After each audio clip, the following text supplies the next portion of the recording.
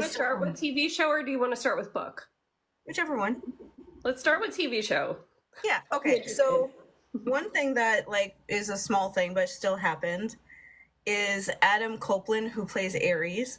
He was interviewed recently and he said that he had read Sea of Monsters, like the book, but he hasn't seen like any of the actual like official scripts or anything yet, which makes sense because it would be too soon for him to be filming yet.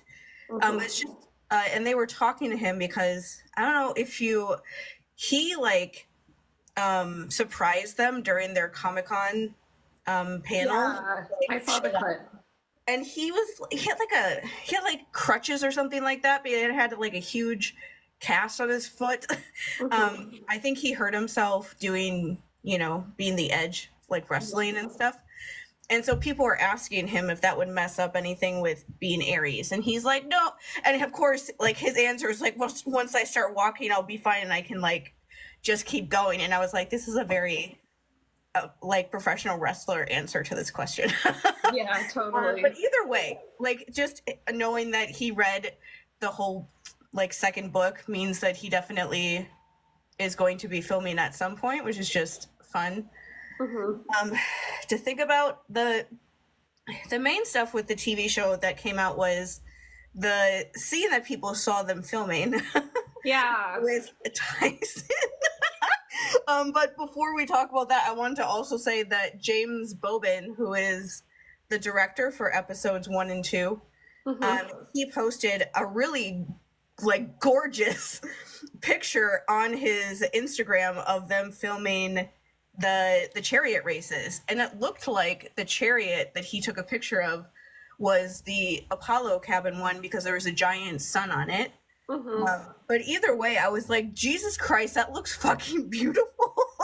It does. I zoomed in a lot on that picture, and it looks like it might actually be a statue. It's just really weirdly lit. Yeah. Yeah, so that'll be interesting. I definitely love that everybody reposts anytime any of the showrunners or directors post. So that's like the one way. I totally forgot that we saw that clip like since the last time we potted. Yeah, so we can definitely tell. It's like to talk about that clip last because I loved it so very much.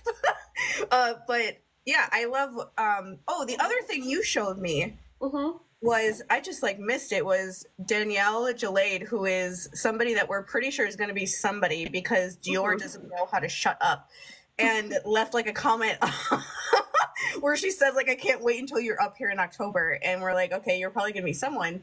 The other day she posted about how she was like in the forest, and I remember you were saying like, is she like in Canada where they are? And I'm like, she could be, because the thing that is like fun about it is since they've been filming for like, I don't know, 4 or 5 weeks at this point, something like that, they're probably close to when they would be like switching to the next director.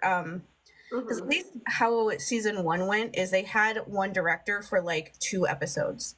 Yeah. So, like James Bobin did episodes 1 and 2 of the first season too.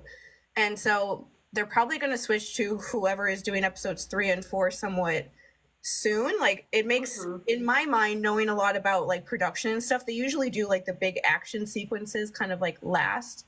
Yeah. Because they're so big and involved and take like a bunch of time with like stunts and crazy shit like that. And so they're probably going to finish episode 2 probably soon and switch. And so I was like, it is conceivable that she would go up there if she like finalized her contract or something. Yeah. Before she would go up there to actually start filming whoever if she is somebody. But either way, things like that always makes us excited about anything. Yeah. So we know that they're like basically finished with probably episode 1 at this point because of the like scene that got caught out on the street. It was Tyson carrying Percy over his shoulder and Annabeth like looking mad and scared that he's doing that. So it's, it's when she kind of busts into the school that they're at. And so I would imagine that that's probably a good place where they're going to cut episode 1. They're going to like introduce Tyson and probably have just like the dodgeball game and stuff like that. Yeah. Yeah, and the way that the big action sequence. The way they filmed season 1, 2 was like that they would go back and forth sometimes between just those episodes. Like, so they weren't really going back super far. Yeah. They do sometimes refilm things as time goes on. Someone just saw them filming in the streets of Vancouver, Canada. It's so fun that we just read that book. Yeah. Because all of the scenes are like so well like in my head that like I'm like I know exactly what scene this is, and that is so much fun when they because I remember in the book after they fight the angry Canadians and the school is like threatening to expel Percy, do something bad to Percy. Tyson does just like pick him up and run out of the school. Yeah. And so the scene is so adorable because it's Tyson literally carrying Percy on his back, and I was just like, oh my god. And I'm like, yeah, if I was his like older sibling, I also would just carry Percy around like that just to like try to protect him. But it was so funny to like just adorable because, you know, we love Tyson. Yeah. To see him like that. And the scene is basically Annabeth comes up to him with her dagger and is like threatening him.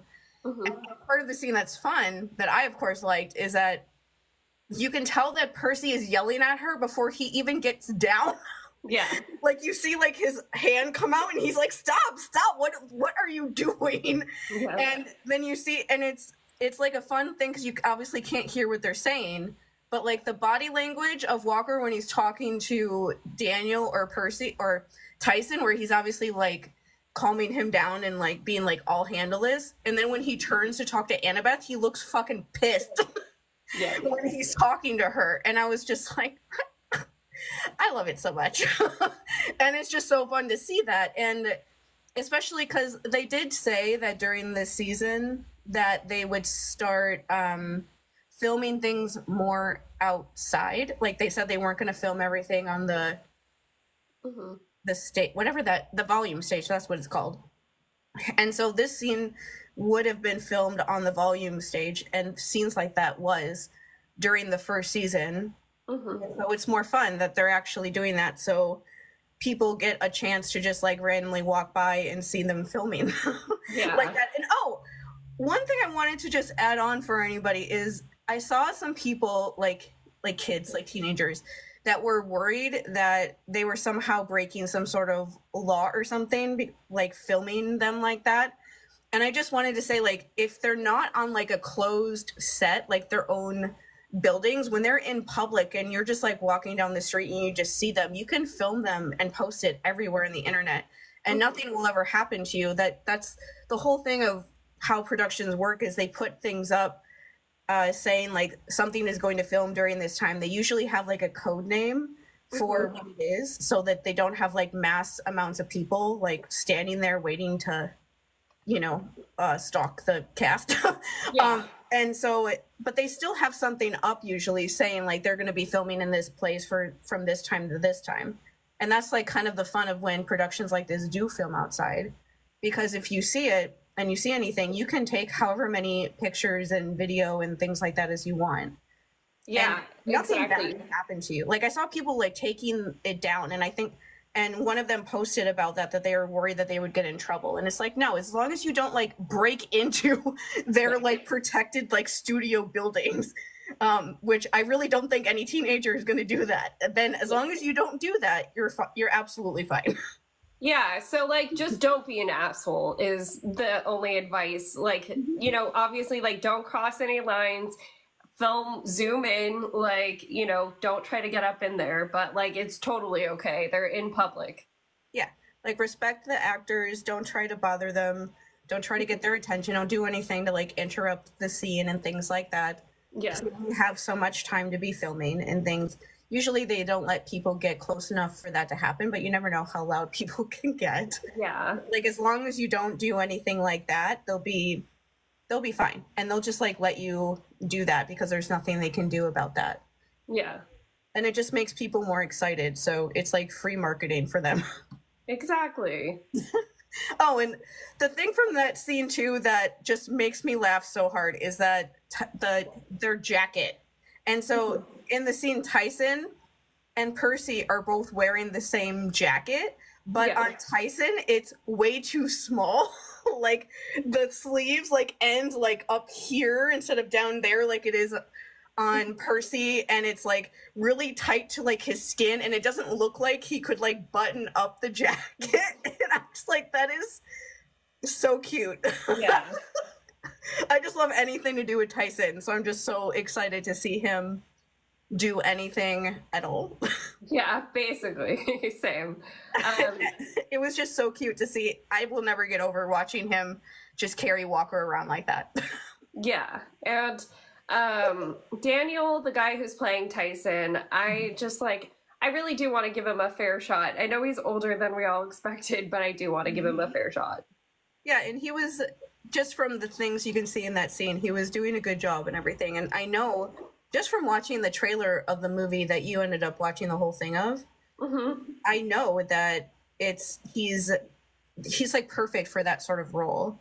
Yeah. And like in the end, I don't care if he's like older. It was surprising in the moment, but I honestly don't give a fuck. As long as he's actually good at Tyson, and I don't think they would have given him the part if he wasn't like the best person that they saw.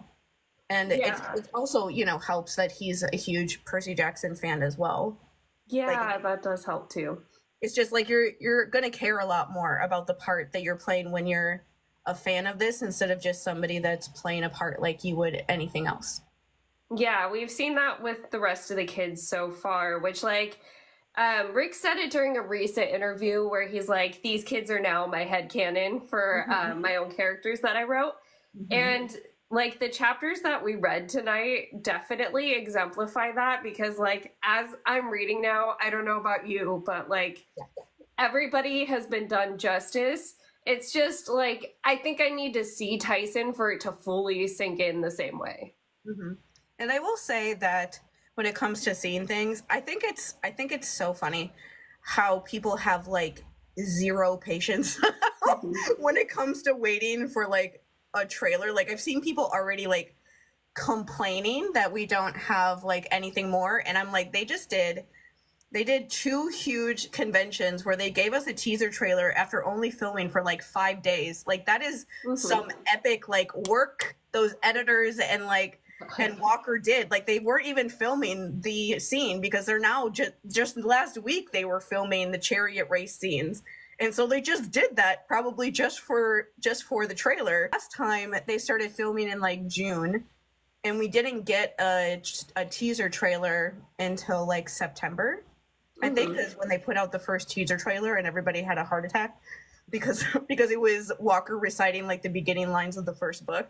I watched that trailer a ridiculous amount of times and just cried for like 2 days. It was because it was so good. I was like, oh my God. Especially, I didn't even remember how bad the movies were, but I just knew how much better it was anyway. But now I know for sure how bad those movies are. Yeah. But yeah, and so they have another, not Comic-Con, another Disney event that's in Brazil. It's like the D23 thing that they just did, but in South America. Yeah. And so they've already said that they're not going to send any of the cast or anything, obviously, because they would be filming then. Yeah. But it is possible that they'll send something and then end up just premiering a new trailer then and put it out online for when it comes out for everyone to see. And it would make sense for it to be around that time. Yeah, that would make sense. They'd have a little bit more of those first few episodes. Yeah. Was there anything else that came out?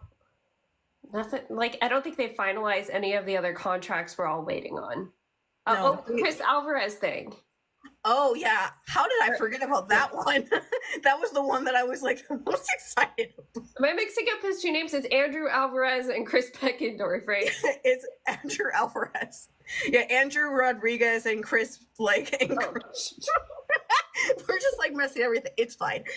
But basically, we talked about this previously when we talked about grooming stuff, but somebody made a video on here talking about how Andrew Alvarez, who played Chris Rodriguez in season 1 was being inappropriate with younger, like 14-year-old fans who had fan accounts, and was like talking them for hours in like DMs, and like sending them videos of Charlie, who he's friends with in real life, obviously, to like make edits. And I was like, that's really inappropriate. Oh my God. Like what is going on there? Can we stop like the like 20-year-old from grooming Percy Jackson fans, or like attempting to anyway, on like the internet? And it, like, honestly, that also made me nervous about somebody like that on set with a bunch of like also kids, with like their extras that would also be the same age. I was just like, okay.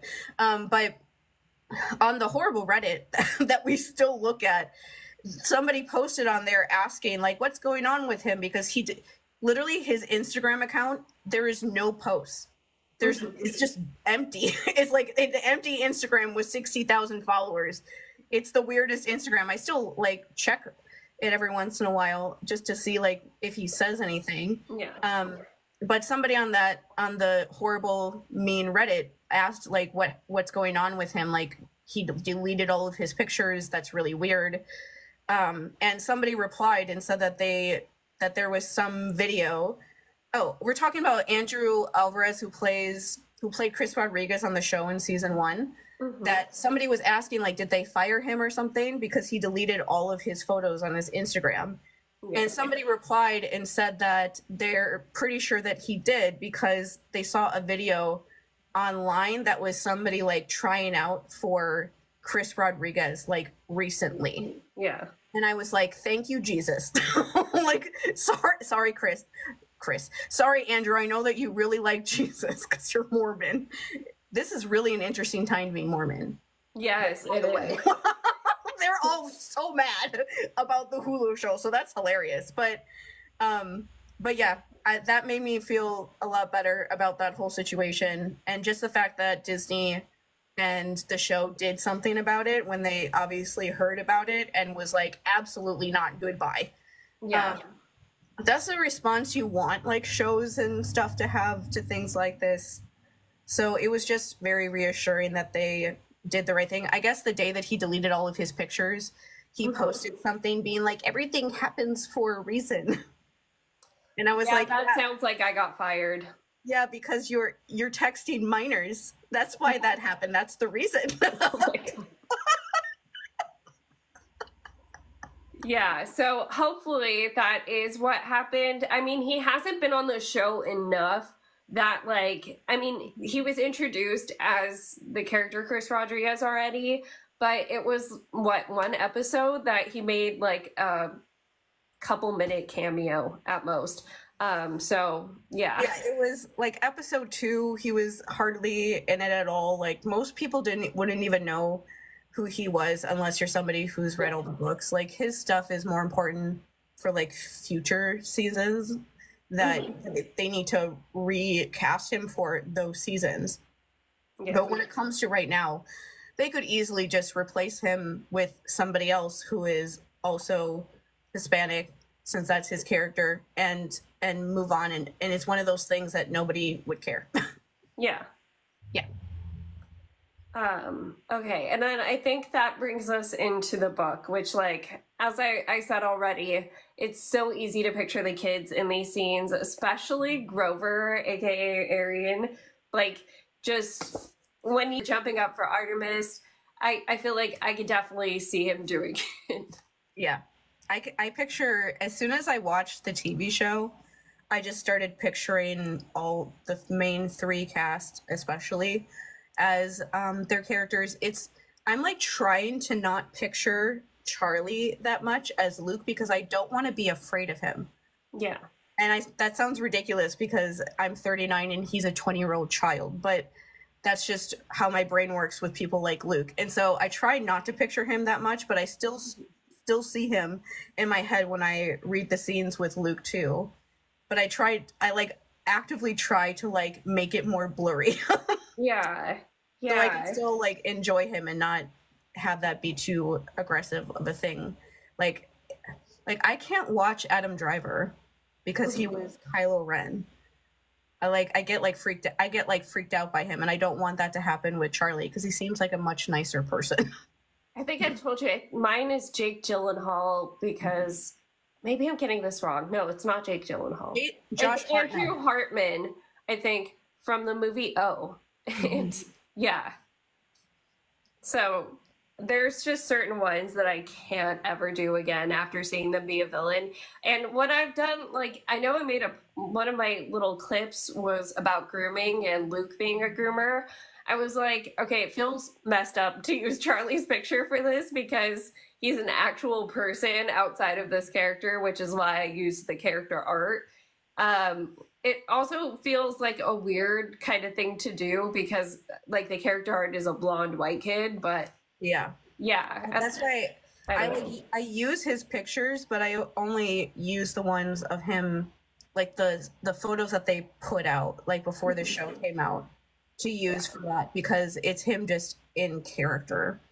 And so that's the only thing I can really do because it is weird. I don't like using at this point, I just don't like using the old art for people that have been cast already on the show because that's who they are now. Yeah. This one, it just this is like a very like fandom specific thing, but it just annoys me that people still make fan art of the characters with like the book version of them. It just I just don't like it. Like I don't want to see white Annabeth anymore or like white Luke or any of the other characters. Even Percy with like dark hair is like so weird. I'm like, who the hell is that? Well, I've seen people cling to, oh, well, Annabeth was supposed to be about pushing past the dumb blonde thing. We've been past that. Like, that's such a 90s stereotype that I would say the movie Legally Blonde crushed already in pop culture. Yeah, and it's also just like, so it's such a simplistic sort of issue to have compared to a lot of the other issues a lot of the other kids have when it comes to stuff like that, that it's like, I get why at the time Rick thought only came up with that because that was more of like a thing that was around in media in the early 2000s. But society has progressed a lot in the last 20 years, and it's much more interesting for her to be a Black character and to deal with that because people don't listen to Black girls, especially, ever. Yeah, it definitely is her still breaking a stereotype, and it's that people would just underestimate her just because she's Black. That's way more interesting than everyone thinks I'm ditzy. Yeah. Oh no, I'm a pretty blonde girl. Oh no, everyone's nice to me because I'm good looking. Shut up. It's such a small problem. Man, if the only problems I had in my life was things like that, my life would be so easy that I would like break down and cry about how easy it was. Yeah.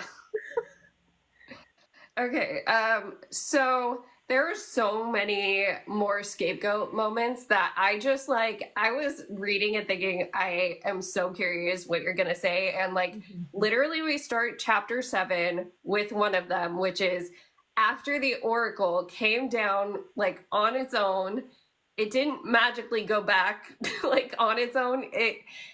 Grover and Percy were the ones somehow given the responsibility of carrying it back. So I just wanted to see what you think of that right off the bat. Like, of all people, it's Percy. Like, hi, I was just electrocuted 3 times, but I gotta get up and after being electrocuted where my skin and my clothes are burning to carry the Oracle up because nobody else can do it. Like out of like Thalia can't do it. Like her clothes are just wet. Otherwise she's fine besides the fact that she's irrationally angry. But other than that, it was just of course somehow Percy is the one that ends up carrying the Oracle's little weird body back to its room. With Grover. The part with Grover after that was, there's like a theme in this book so far that I remember, but I just can remember it better now, of things like life just like starting to change for Percy in one way or another. Yeah. And some of the ways it's not necessarily bad, it's just different. But it's a thing of like he it's you can tell that he like doesn't really know where he fits in with anyone. Like, anyone really. Like the stuff with Sally comes up later on, but just with Grover, like it was sad to read Grover being like forgetting that like Annabeth was kidnapped almost, because he was so focused on wanting to go back out there to like look for Pan and was way too busy being a stalker to the hunters. And so it's that whole thing of this is the other like best friend that Percy has at camp, and he's just like too preoccupied by other things to like really pay attention to what how upset he is or like what he's going through, and isn't there to like help him or like assist him or back him up in things in the same sort of way. And it made me like sad and like a little bit upset at Grover to like read him being like that, of being like so distracted by his own stuff that he's not even like thinking about like what this person that he's friends with is going through. And it's frustrating because that usually doesn't happen with Percy. Like usually he's thinking about what other people are feeling like too much. And so so that kind of thing doesn't happen that much with him. And so it sucks to read the people that he does trust a lot, like letting him down in that way. Yeah, like the thing with Pan and him, you know, getting back to I haven't been able to search for him, and all of these ancient spirits are stirring now. What got me with that is just he does immediately go to like, oh yeah, Grover thinks that he's going to be the one to find Pan. It sucks that he's stuck here. And he doesn't even feel like any of this, that like his friend, you know, is thinking not about Annabeth. Yeah, it's the other thing with this part that I know we talked about before we even did this is that Percy just says like a one-off line of, oh, everyone at camp is going to be really mad at me because it's my fault that we lost capture the flag. And no, it's not. Yeah. It's not his fault at all that they lost capture the flag. He's the one that tried to salvage that very terrible plan. Like we didn't really talk about that one line, but the one thing that Thalia says in the previous chapter when she's yelling at him before she starts electrocuting him is she's like, oh, is it my fault then? And it's like, yes, it is. Yeah. Like you came up with the plan and the plan didn't work. So yes, correct. It would be your fault. Like he wouldn't have to move his position and do what he did if your plan was working right. And but of course she's not going to admit something like that, but it's more of a thing of I just like reading books like this with a certain perspective where when you're reading it you're like, child, that's not true. Yeah, it's not actually your fault. Like it does remind me of the way that I think about myself though. Like every freaking week of my life when I'm in therapy, I'll say something and my therapist will just give me a look. Or like sometimes I'll just like hear something and I know, and like you even will say something to me and I'll just be like, yeah, I know that I'm being really hard on myself. Like I'm aware at this point most of the time when I'm being too hard on myself, but I just like do it anyway because it's just like how I think about myself. It's hard to like think differently about yourself.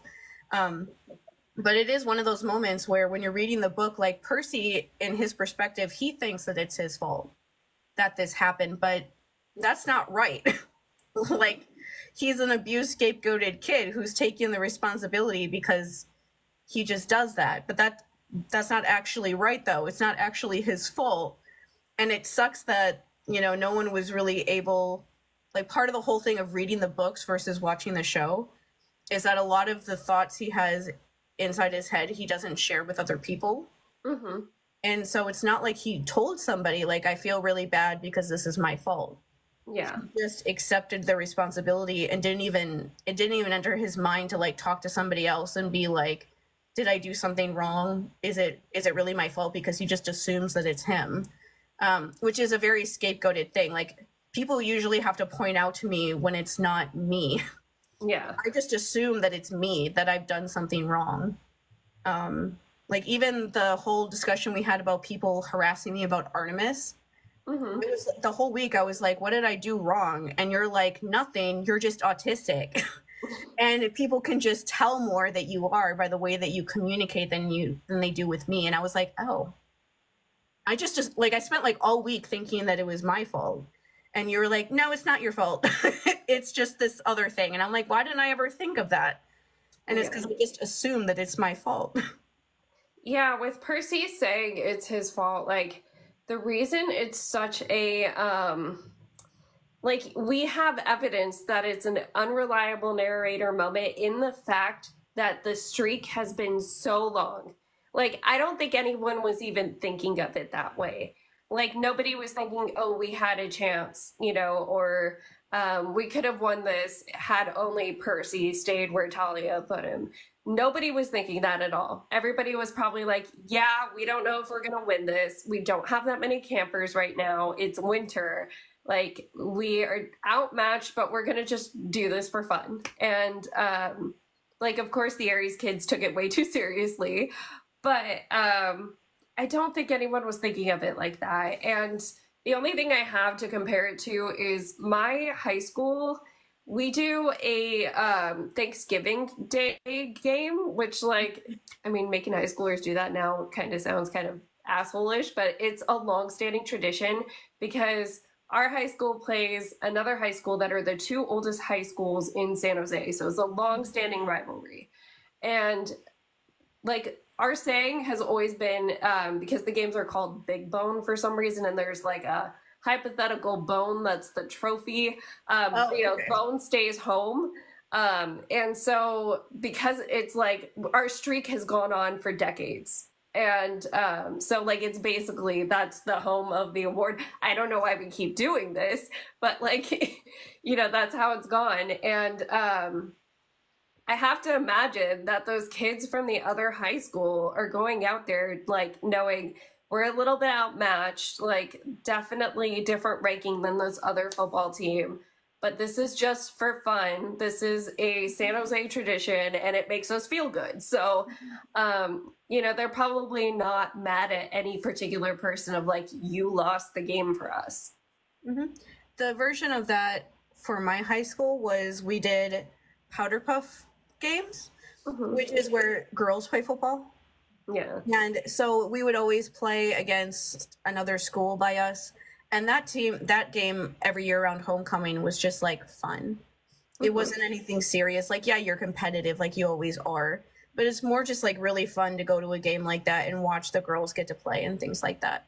And so it's not some, like, Capture the Flag is more serious just because the kids doing it are all actually like training for like literal war scenarios, but it's not supposed to be something that bad. And like we said in the last episode, if Thalia would have just worked with Percy, none of that would have happened instead of her trying to do everything on her own.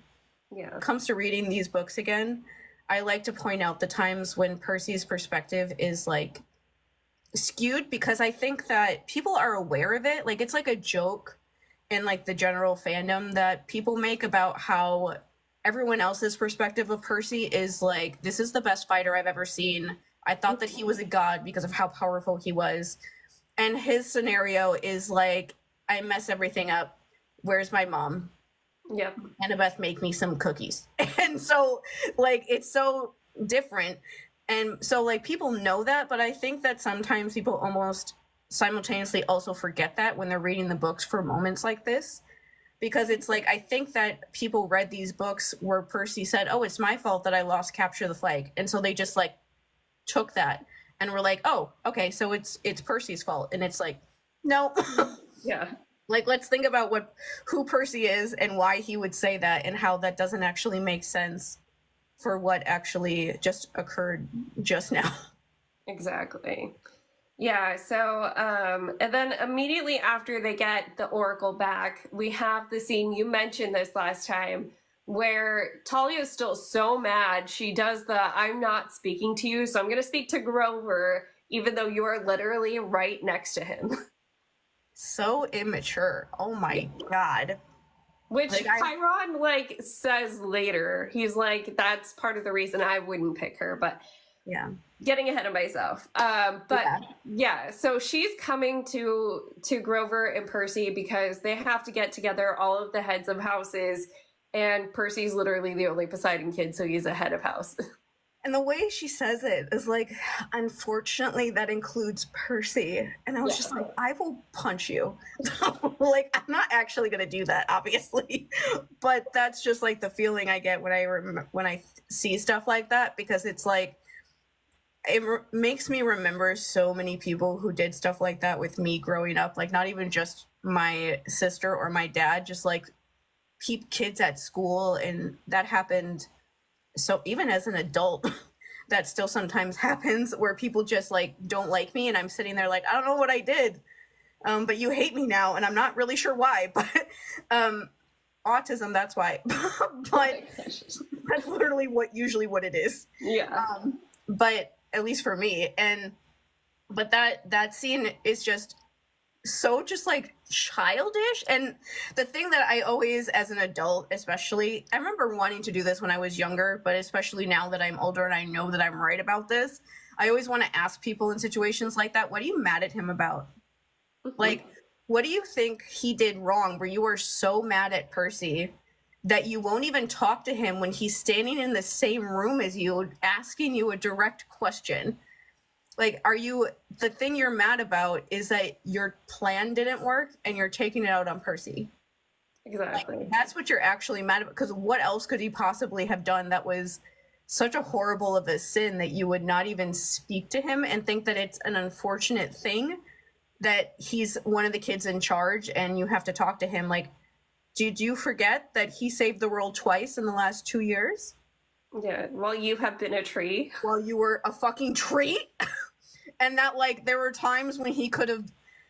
This is, like, a thing. I didn't know how to, like, exactly phrase it, right? I think I made a TikTok video about it, but I'm not sure that I said it right, because it is, like, sometimes I have, like, ideas, but I'm not sure how to say it out loud for other people to understand what I'm saying.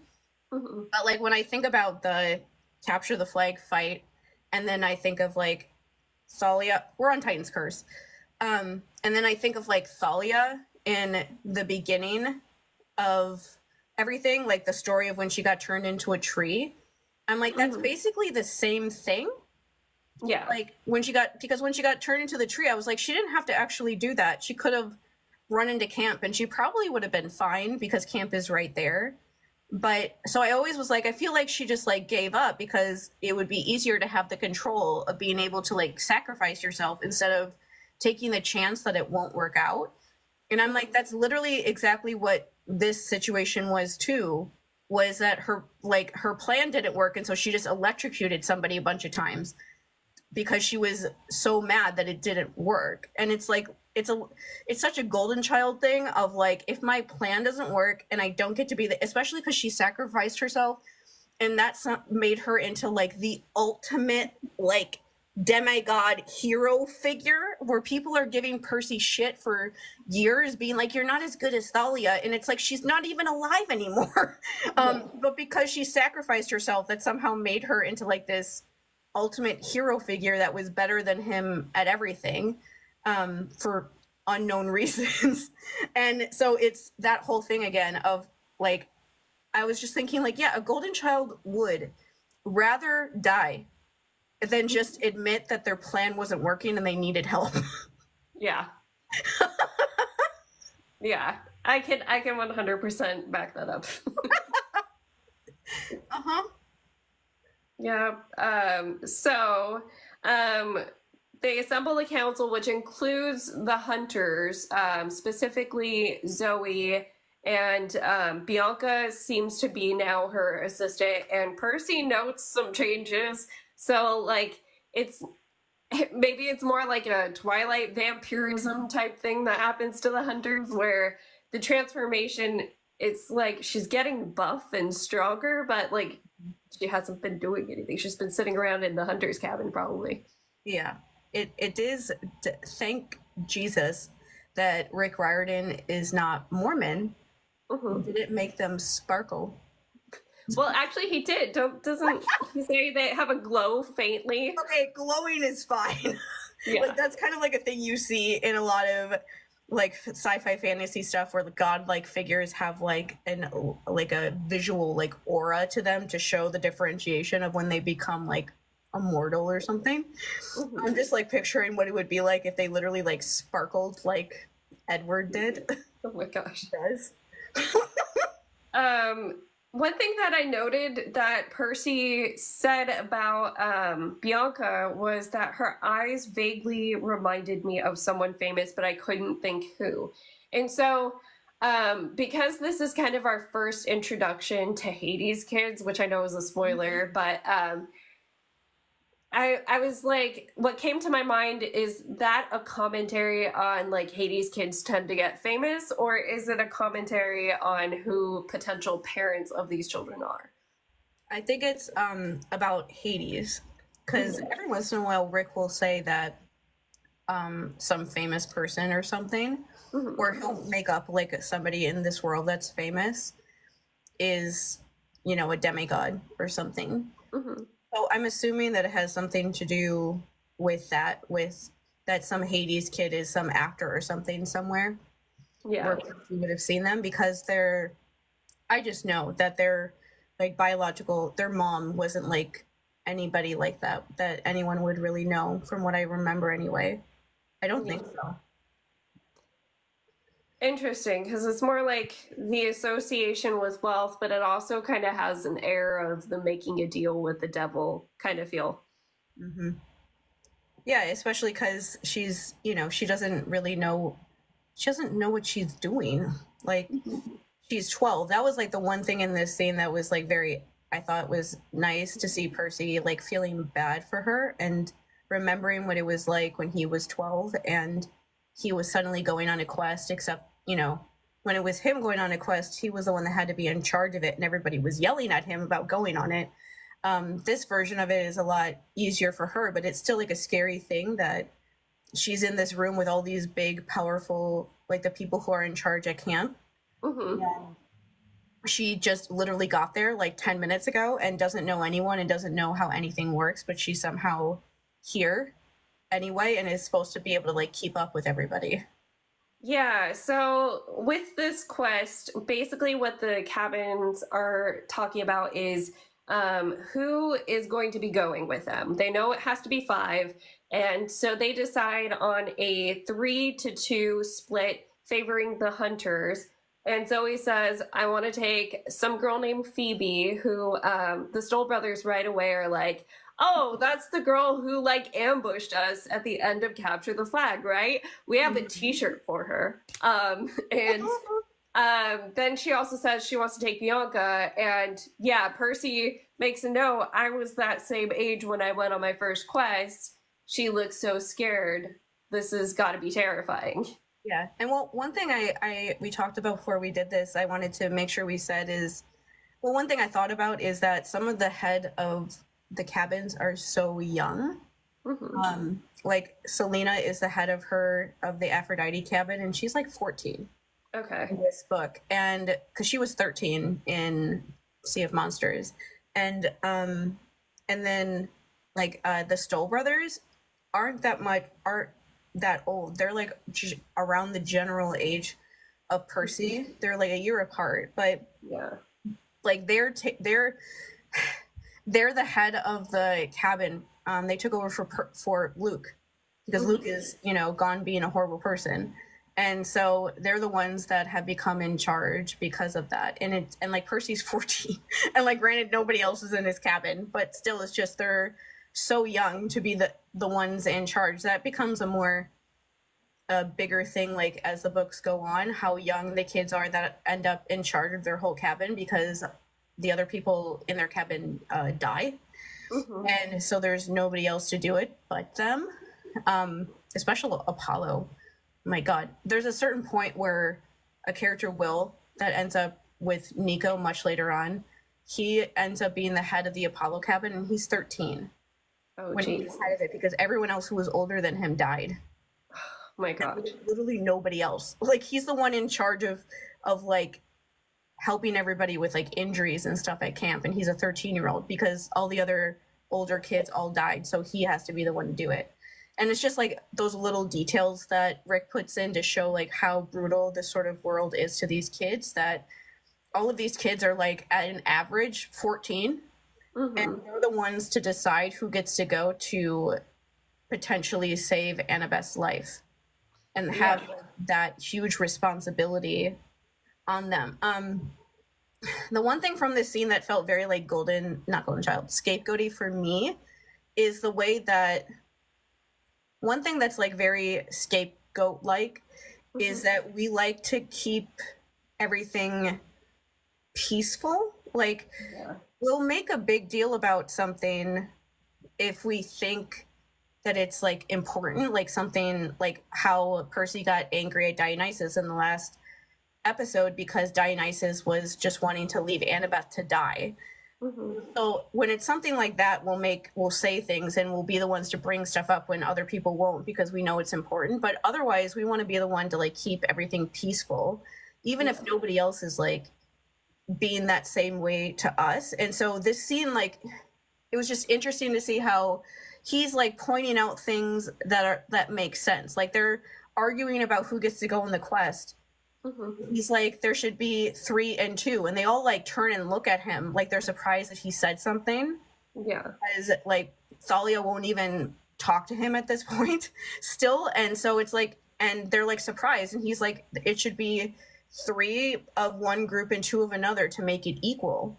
And they all just like are almost like surprised that he's like just being smart and strategic and stuff about it all. And it's like, yeah, he's not the one that's going to be an overdramatic weirdo about this stuff. He's just going to plan this. He doesn't want his best friend to die. And he's definitely not going to use this opportunity as a time to be ridiculous. But it's also just like, that's the role we usually play, is the one to kind of almost, like in the last, during like the capture the flag fight, Chiron was like begging Percy to stop, because he knew that Percy was the one that would be more likely to stop, and that Thalia would not. And that's usually how it goes, is like so many times my mom would ask me to be the one to stop, to like walk away from my sister when she would be screaming at me, or for me to like leave the house when she was like losing it on me. And I would just usually do it because it's one of those weird things that they know that the other person is too immature to actually do what they should. And so they know that you're not. And so they ask you instead. And it was just that sort of like energy of this scene of like, Percy's really depressed and nobody even realizes it because he hasn't said anything about it out loud. And like nobody has noticed enough about it because they're wrapped up in their own stuff that they don't even notice how sad he is about absolutely every aspect of his life in this point, like of what's happening. And it's just that whole thing of, even though all of that stuff is going on, he's still saying like, this is the smartest way for you guys to be successful on your quest. And when they don't pick him, he's like surprised. He's like, wait a second, like I wanted to go though. Like, can't I go? It's my best friend and I'm having dreams about her. Shouldn't, like, he doesn't say the dream part, but still, we know that he's doing that. Like, shouldn't he be the one? And he's like almost like surprised of like, wait, I wanted to go though. Like, why aren't you picking me? Well, we find out how big the stakes are in this meeting, which I think is partly why he was distracted, which is that, so Zoe says Artemis has to be present at the winter solstice, and she has to be present because she has been the most vocal against, like, starting to position themselves against the Titans. And her being absent means that nothing's going to get done. And it's really funny because Mr. D is like, are you saying we can't come to a decision without her? And so he's like, yeah, I am. And he's like, okay, just checking, you're right. Like, that's absolutely true, but thank you for like pointing that out. Yeah. And so like what I kind of got from that is just like, I think Percy is probably split 2 ways. I mean, as anyone would be in the situation of like, oh shoot, that's a really big stake with Kronos. Kronos and Luke have been doing this thing. I think Percy at this point probably realizes that Annabeth being missing is vaguely connected. And like, even if he doesn't realize how, he knows that that's probably part of whatever plan is happening right now. Especially when you consider that Artemis is the protector of young women, and like, yeah, she's going to probably be I mean, I'm basically giving a spoiler for something that happens later in the chapter, but like, she can definitely be set up with the trap really easily with that, because she would want to protect Annabeth. Annabeth is literally the age group that she gravitates towards. So, yeah, I think Percy is just so distracted while they're going through this list, and the hunters, Zoe decides right away. Talia, she wants to go, and then Grover just like stands up and is like, hey, I want to go. I've been stalking you guys, but I'm also a satyr, and I can do a seeker song, and you know, like, I bring skills to the table, which Zoe seems impressed with and is fine with. But this is where we can get back into the Artemis stuff, because I feel like it's a very clear prejudice against human boys that is happening here. Number one, satyrs are fertility spirits. You know, they're out there frolicking and doing their thing with the nymphs in the forests constantly. I didn't double check this, and I said it on one of our voice notes together, but I'm pretty sure one of the fertility gods, whose name is Priapus, is literally a satyr with a giant phallus. So, like, and Zoe is basically like, I don't want Percy to go because he is a boy. I can't have a boy around my hunters. But Grover's okay because he's a satyr, and he doesn't really count as a boy. And even though he's been stalking us and following us and is very much in love with us, I don't find him intimidating. So yeah, he's fine. Yeah, he's so wrapped up in trying to impress Artemis that he quite literally forgot that if he goes, that Percy cannot. And he was like, wait, I shouldn't go. What am I doing?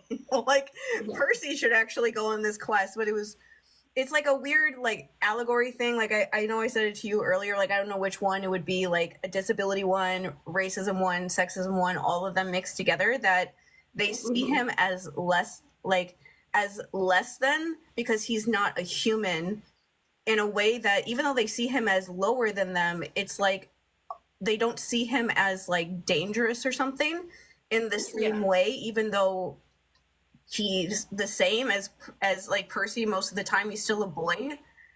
And it's just like a thing of like, why that whole thing was so frustrating, to just be like, this is why I hate when people fall so much on the men are always bad, or like men are always the problem, or men are always they're never the victim or whatever.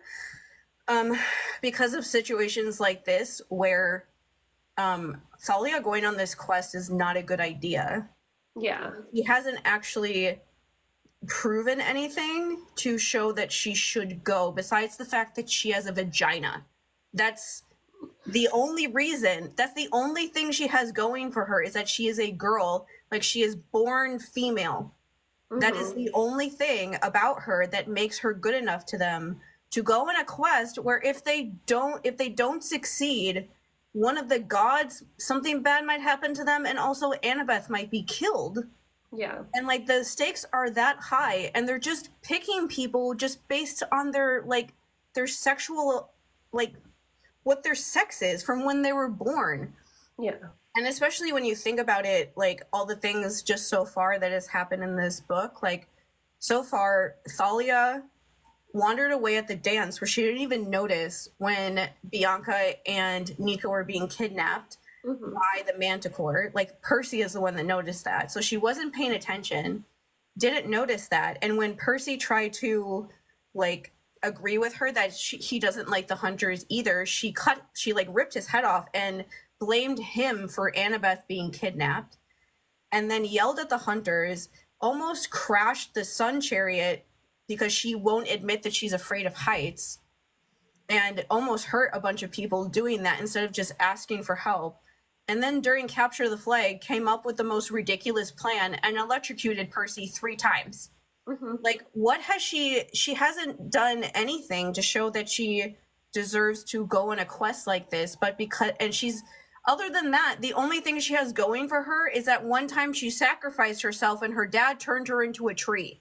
Yeah. That's it. That's her qualifications. The one time she was out for a couple of years, she sacrificed herself and didn't succeed and is only alive because Kronos wants to use her at some point to do something in this book. And so it's like she hasn't done anything, but because she's in that golden child role and she's a girl, she just gets the benefit of the doubt and she gets to go.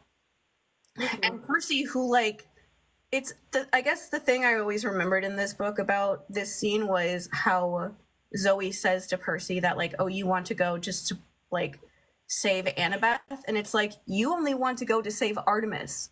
Yeah. What point are you making here?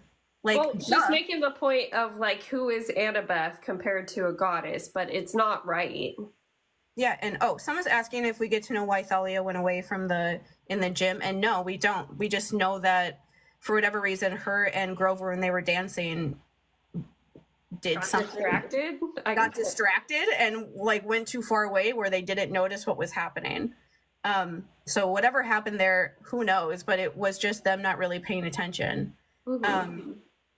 But either way, it's just, oh my God, it's just a ridiculous thing that they're like, this is the kind of stuff about like the different gender roles or whatever that I hate, because it can never be this like simple, that they think that something is like bad or like less than for Percy because he wants to go on this quest to save his best friend, when they want to go for literally the exact same reason. But yeah. But because it's them and it's the things that they care about, it's fine. But when it's Percy, because he's a boy, it like somehow means that he's like not as good as a demigod and is like too wrapped up in his like emotions and isn't taking things seriously. And like this is like a whole theme in this book, because this is the book where at the end Athena tells him that his fatal flaw is that he cares about people too much. And I'm like, I will like literally probably throw my book across the room when we have that scene, because that's the most absurd thing I've ever heard in my life, to tell somebody that the thing that is wrong with you is that you like people and you protect them and you don't want them to die. Please. Oh my gosh, yeah. Like, not his fatal flaw at all. His fatal flaw is that he thinks that he needs to sacrifice himself if things are going wrong. And that's just like what he should do. That's not the same thing at all. It's actually a really good thing that he cares about people and isn't willing to just like act like a stoic, heroic idiot and have people die in his name and then move on as if nothing ever happened. Like, no, that's horrible. But anyway, it's just that whole idea that because it's him, somehow him caring about Annabeth makes him less than, or makes him like a liability. And it's like, wouldn't you want somebody that's really powerful on your quest that cares a lot about it like succeeding? Yeah. And also, wouldn't you want someone on your quest who's having dreams about what's going on? Yes. But they don't even know that because they haven't actually talked to him, because he's a boy. Mm-hmm. And so they haven't even bothered to like ask him like, hey, you're Annabeth's best friend, right? You came here with her. Have you had any dreams about her? And it's like, oh yeah, I have. That like conversation doesn't even happen because they just assume because he's a boy, he's like, there's something less about him. And it's just completely ridiculous. Yeah, and so he shows like his first outright like, there is something wrong with me, and not going to dinner that night. And Grover and Chiron immediately come by to check on him. That's like when someone finally is like, oh my gosh, there's something up with him. We should check to see. Oh, Percy doesn't want to eat. Percy's depressed. And I was like, yeah, thank you that everybody finally figured that out. Yeah. But he's like not happy. It took a while, but at least somebody finally realized it when he did the depression thing of skipping meals like we all do at some point. Yeah, and I definitely noted that Percy immediately goes to, I need to make Grover feel better, because Grover feels bad about the fact that he volunteered and it ended up being him instead of me. Mm-hmm. And especially like there's some line in there where Percy is saying where he feels like there's like an empty like like hole in his chest because of how sad and like depressed he is by everything that's going on. But on the outside, he's just like trying to take care of everybody else, which is aggressively a scapegoat experience. That's what we do. We try to make sure that people don't notice when we're upset, and just try to take care of everybody else and hope and like try to be almost like useful or something to other people. We just don't think about ourselves like that. Well, and he goes into kind of shutdown mode during the meeting. Immediately when Chiron backs up the hunters and is like, you know what, this isn't a hunt for Artemis. So yeah, they make the final call. And like Chiron is like basically like mumbling about how I guess the hunters need to like approve of whoever's on the quest or something. It's at least nice to know that Chiron, you know, doesn't like it. It's obvious that he doesn't like what's happening, but it's also a thing of picking his battles. Yeah, so I'm going to talk about Chiron in a little bit later because I really like him, honestly, and I just think it's interesting to see him try to play the role that he does. But it's just a thing of the last episode we were talking about the differences between scapegoats and golden childs and stuff. And one of the things that we talked about was how scapegoats have like more hope about things, and that golden children are more generally like pessimistic people. And so one thing that does happen when you're the scapegoated role is that sometimes you try to get your hopes up about something working out, and when it doesn't work, you just kind of, I don't know how to describe it, but you just have this moment where you just realize that it's not going to happen.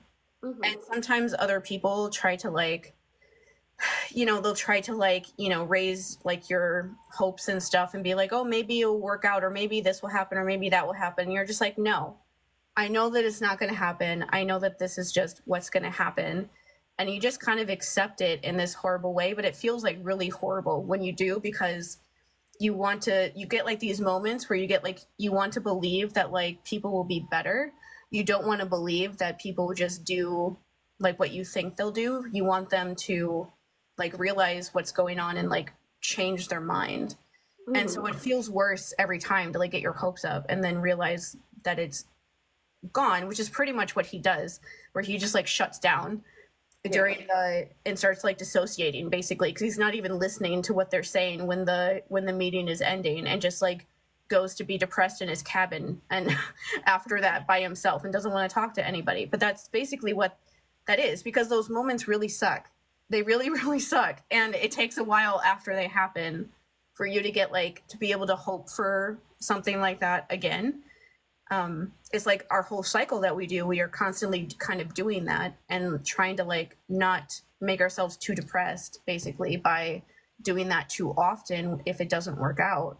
But that's very much what he's doing there, where he's just like, I wanted to think that I would be able to go and help my best friend who is being tortured right now when they were planning on taking me this whole time.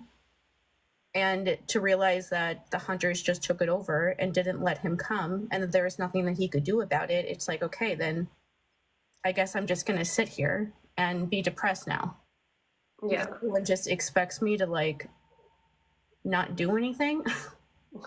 Yeah. He also says, I don't know that I would have picked you either, because you also act without thinking. It's just you're not sure of yourself. And so I don't know what to make of that, because it could be good or it could be bad. That's just like a good way to sum up the golden child scapegoat roles. Is because that's what it really is that we're not sure of ourselves ever. Yeah. And so, yeah, even though we want to be impulsive sometimes because we just get tired of waiting for something to get better, we also are like constantly perennially scared that something's going to go wrong, or that we're wrong. Like every single like TikTok video I ever post where someone starts arguing with me in the comments, I always end up Googling it to make sure that I'm actually right about whatever I'm talking about, even though I'm sure that I am, because I'm just like, what if I am wrong? And if I am wrong, I just like delete the video. But that like that hardly ever happens. But I just like assume like maybe I am the one that's wrong and this person is actually right. And then I'll check and it'll be like, oh no, like, I am right about this. What are they talking about? But that is kind of like what we do, is that's like why we tend to be not as like destructive and don't throw the like epic golden child temper tantrums that are like some of the most dangerous shit ever. Like how, like what Thalia did in the last chapters of electrocuting him a bunch of times. That was a really great temper tantrum she did there. And like Percy would never imagine, like would even like think about doing something like that to somebody. The only time I can think of him fighting that much with like another demigod is when he's possessed. In like one of the much later, one of the Heroes of Olympus books, he gets possessed by something that makes him fight another kid. But even when he's possessed, he's like, you can tell that he's like trying to fight against it. That's just not how he is. I think Chiron's really interesting because people sometimes will DM me and ask me Percy Jackson questions, and if you ever want to do that, please do that, because I love talking to people about it. But I've had a couple different people be like, oh, what do you think about Chiron? And because some people think that he is like part of like the problem with the gods and stuff, and some people want to like him and things like that, and they're like, so what do you think about him? And I'm like, Chiron has this really interesting role to me where whenever there's like an abusive system of any sort, there's somebody in it who has to kind of like play the role where they actually see like the consequences of the decisions that the abusive people are making, and they have to sit there and like watch it happen and then try to find a way to deal with it. And like, it's easy to be like an abusive little asshole where you say these things or hurt people around you, and you never have to actually deal with like the emotional fallout of it all. And so Chiron is like this person that is the one that has to deal with all of the things that the gods do to their children. Like, he has to see how scared they all are. He has to watch all of the kids in the Hermes cabin never get claimed for years on end, and how upsetting that is for them. He has to watch how scared they all get when somebody goes on a quest. He has to deal with what happens when somebody doesn't come back because they die on their quest or something happens to them or whatever, or one of the kids that they're trying to get back doesn't make it to camp or something like that. Like, he's the one that has to deal with all of that for thousands of years. That's just his role, where he's constantly is trying to take care of these kids as best he can. He can only do so much, because if he does too much, the gods will also do something to him. And so like, it's so easy for the gods to just be like, oh, we're too busy to claim our kids. But he is the one that actually has to take care of these kids and try to help them. And he has to see how hard all of this is all the time. And so I think that he really cares, and he tries as much as he can within like the system he's in to take care of these kids as best as he possibly can. Because I do think that he genuinely cares about them. Like, and I think that he genuinely loves Percy and really cares about him, and like wants to help him, wants to protect him in ways that he can, or just help him out in whatever ways is possible with everything that he's up against. I don't think that he's like this. Some people think that he might be like more on the manipulation side, but I don't think that he is. I think he actually does care and really does try to point stuff out. And like, when I read this scene again, I was like, I feel like he told Percy to call his mom because he wanted Percy to leave. I think that he wanted Percy to leave to join the quest, and it was just like, obviously couldn't say that out loud because he would get in trouble. If he did that, the gods would find out and they would get angry. And so I think instead he said this stuff to Percy of like, you know, both of you are really impetuous and impulsive, but you're better at handling this stuff, as like almost like a thing of like, when you go on this quest, you're gonna have to be around Thalia and like try to keep this in mind to like keep everything together and everything, because I just think that that's what he was doing. Because I can't see Chiron just being like, yeah, you're just gonna like hang out at your mom's house over Christmas when you know that Annabeth is dying and having dreams every day about her dying. Yeah. I don't think that he ever even thought that Percy would do something like that, and I don't think that he wanted him to. I think the other side is he didn't know how it would happen, because like literally they lined up the amount of people that the prophecy said. So like he wants it to still happen just as much as we'll get to the call with Sally coming up. Like they know Percy well enough to know he can't just sit back while this is happening to Annabeth. Yeah. And like Chiron knows Sally enough too to know that she's a good mom and is somebody that would like tell him to do what is right instead of to do what he's like supposed to. Oh, one thing from the meeting that we didn't talk about that I wanted to say too about the hunters and stuff is it like bothered me a lot that Zoe chose to bring Bianca. Because she's a 12-year-old like child who found out 2 days ago in like this story that she even is a demigod. And so it feels like, to me, that feels like a grooming thing almost, of like bringing the new person along to like test them to see, and like almost like throwing them into a dangerous situation to see if they can handle it, basically, sort of thing. And also a thing of like, look how cool I'll look like when we're on this quest together, and things like that, and how fun all of this stuff is, because that's obviously a big part of their recruitment stuff that they do to get people to join the hunters, is to be like, look how cool and fun all of the things that we do are. But I'm like, you're bringing a 12-year-old kid who doesn't know anything on this very dangerous quest because you want to like convince her basically that she's made the right choice or something. I don't know, but either way, it just is like not a good idea, and it almost feels more like Zoe wanting to. I'm trying not to like say spoilers about Zoe, because there's a line in the prophecy that the Oracle said in the last chapter that as soon as Zoe heard it, she knew what it meant, and like knew that it was about her and everything. And like, you don't know when you're reading this book for the first time, like that stuff, until you get much farther along.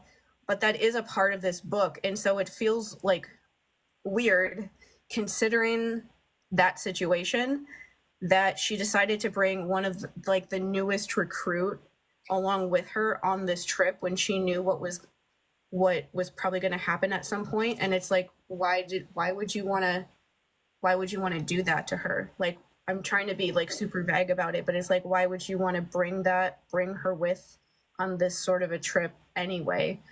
And considering what happens to Bianca in this book, I think it's like a good thing to bring up, of like, this was a really bad idea. Like, so many things go so wrong because of what happens with that. And it was a horrible decision that she made to bring a kid that doesn't know what she's doing. Yeah. On this sort of a thing that is so important. Like, if it's so important that you're yelling at Chiron to let you out of camp early in the middle of the night, then like, why wouldn't you bring one of the many other hunters you have with you that knows what they're doing, instead of a kid that doesn't know what's happening? Yeah. Something else that I didn't bring up during one of my notes, this is the only thing that I will ever canonize from the movies. So in Sea of Monsters, I still laugh thinking about it. The scene where Luke bows down, he's like, I'm your great-grandson, Kronos. And he's like, my favorite. And he grabs him. Yeah. Let's see. So when they're talking through the prophecy lines, the one shall perish by a parent's hand. And so Chiron was like, I would have gone myself, but that line kind of scared me. And he's like, I know my dad doesn't really care for his kids. I play it in my book except to eat. That's all Chiron wants. Yeah. Except in this version that isn't on like 17 different drugs like the Sea of Monsters movie is. He never takes like form, because that's his whole thing, is that he doesn't have a body. That's like the number one thing about his myth, is that he doesn't have a body, and they were just like, we're just gonna make him look like the devil anyway. Yeah. Because why not? Apparently Rick Riordan wasn't angry enough at them in all of his emails for the first movie. Yeah. Okay. So we get to Chiron tells Percy, call your mom, tell her you're coming home. And yeah, like you said, it seems to be him, like hint, you should probably let her know you're okay because you don't know what's going to happen next. Mm-hmm. And I wanted to cry reading this Sally Jackson part because first Percy spies and he sees like she's doing great. She has a guy home. She's laughing. She's studying.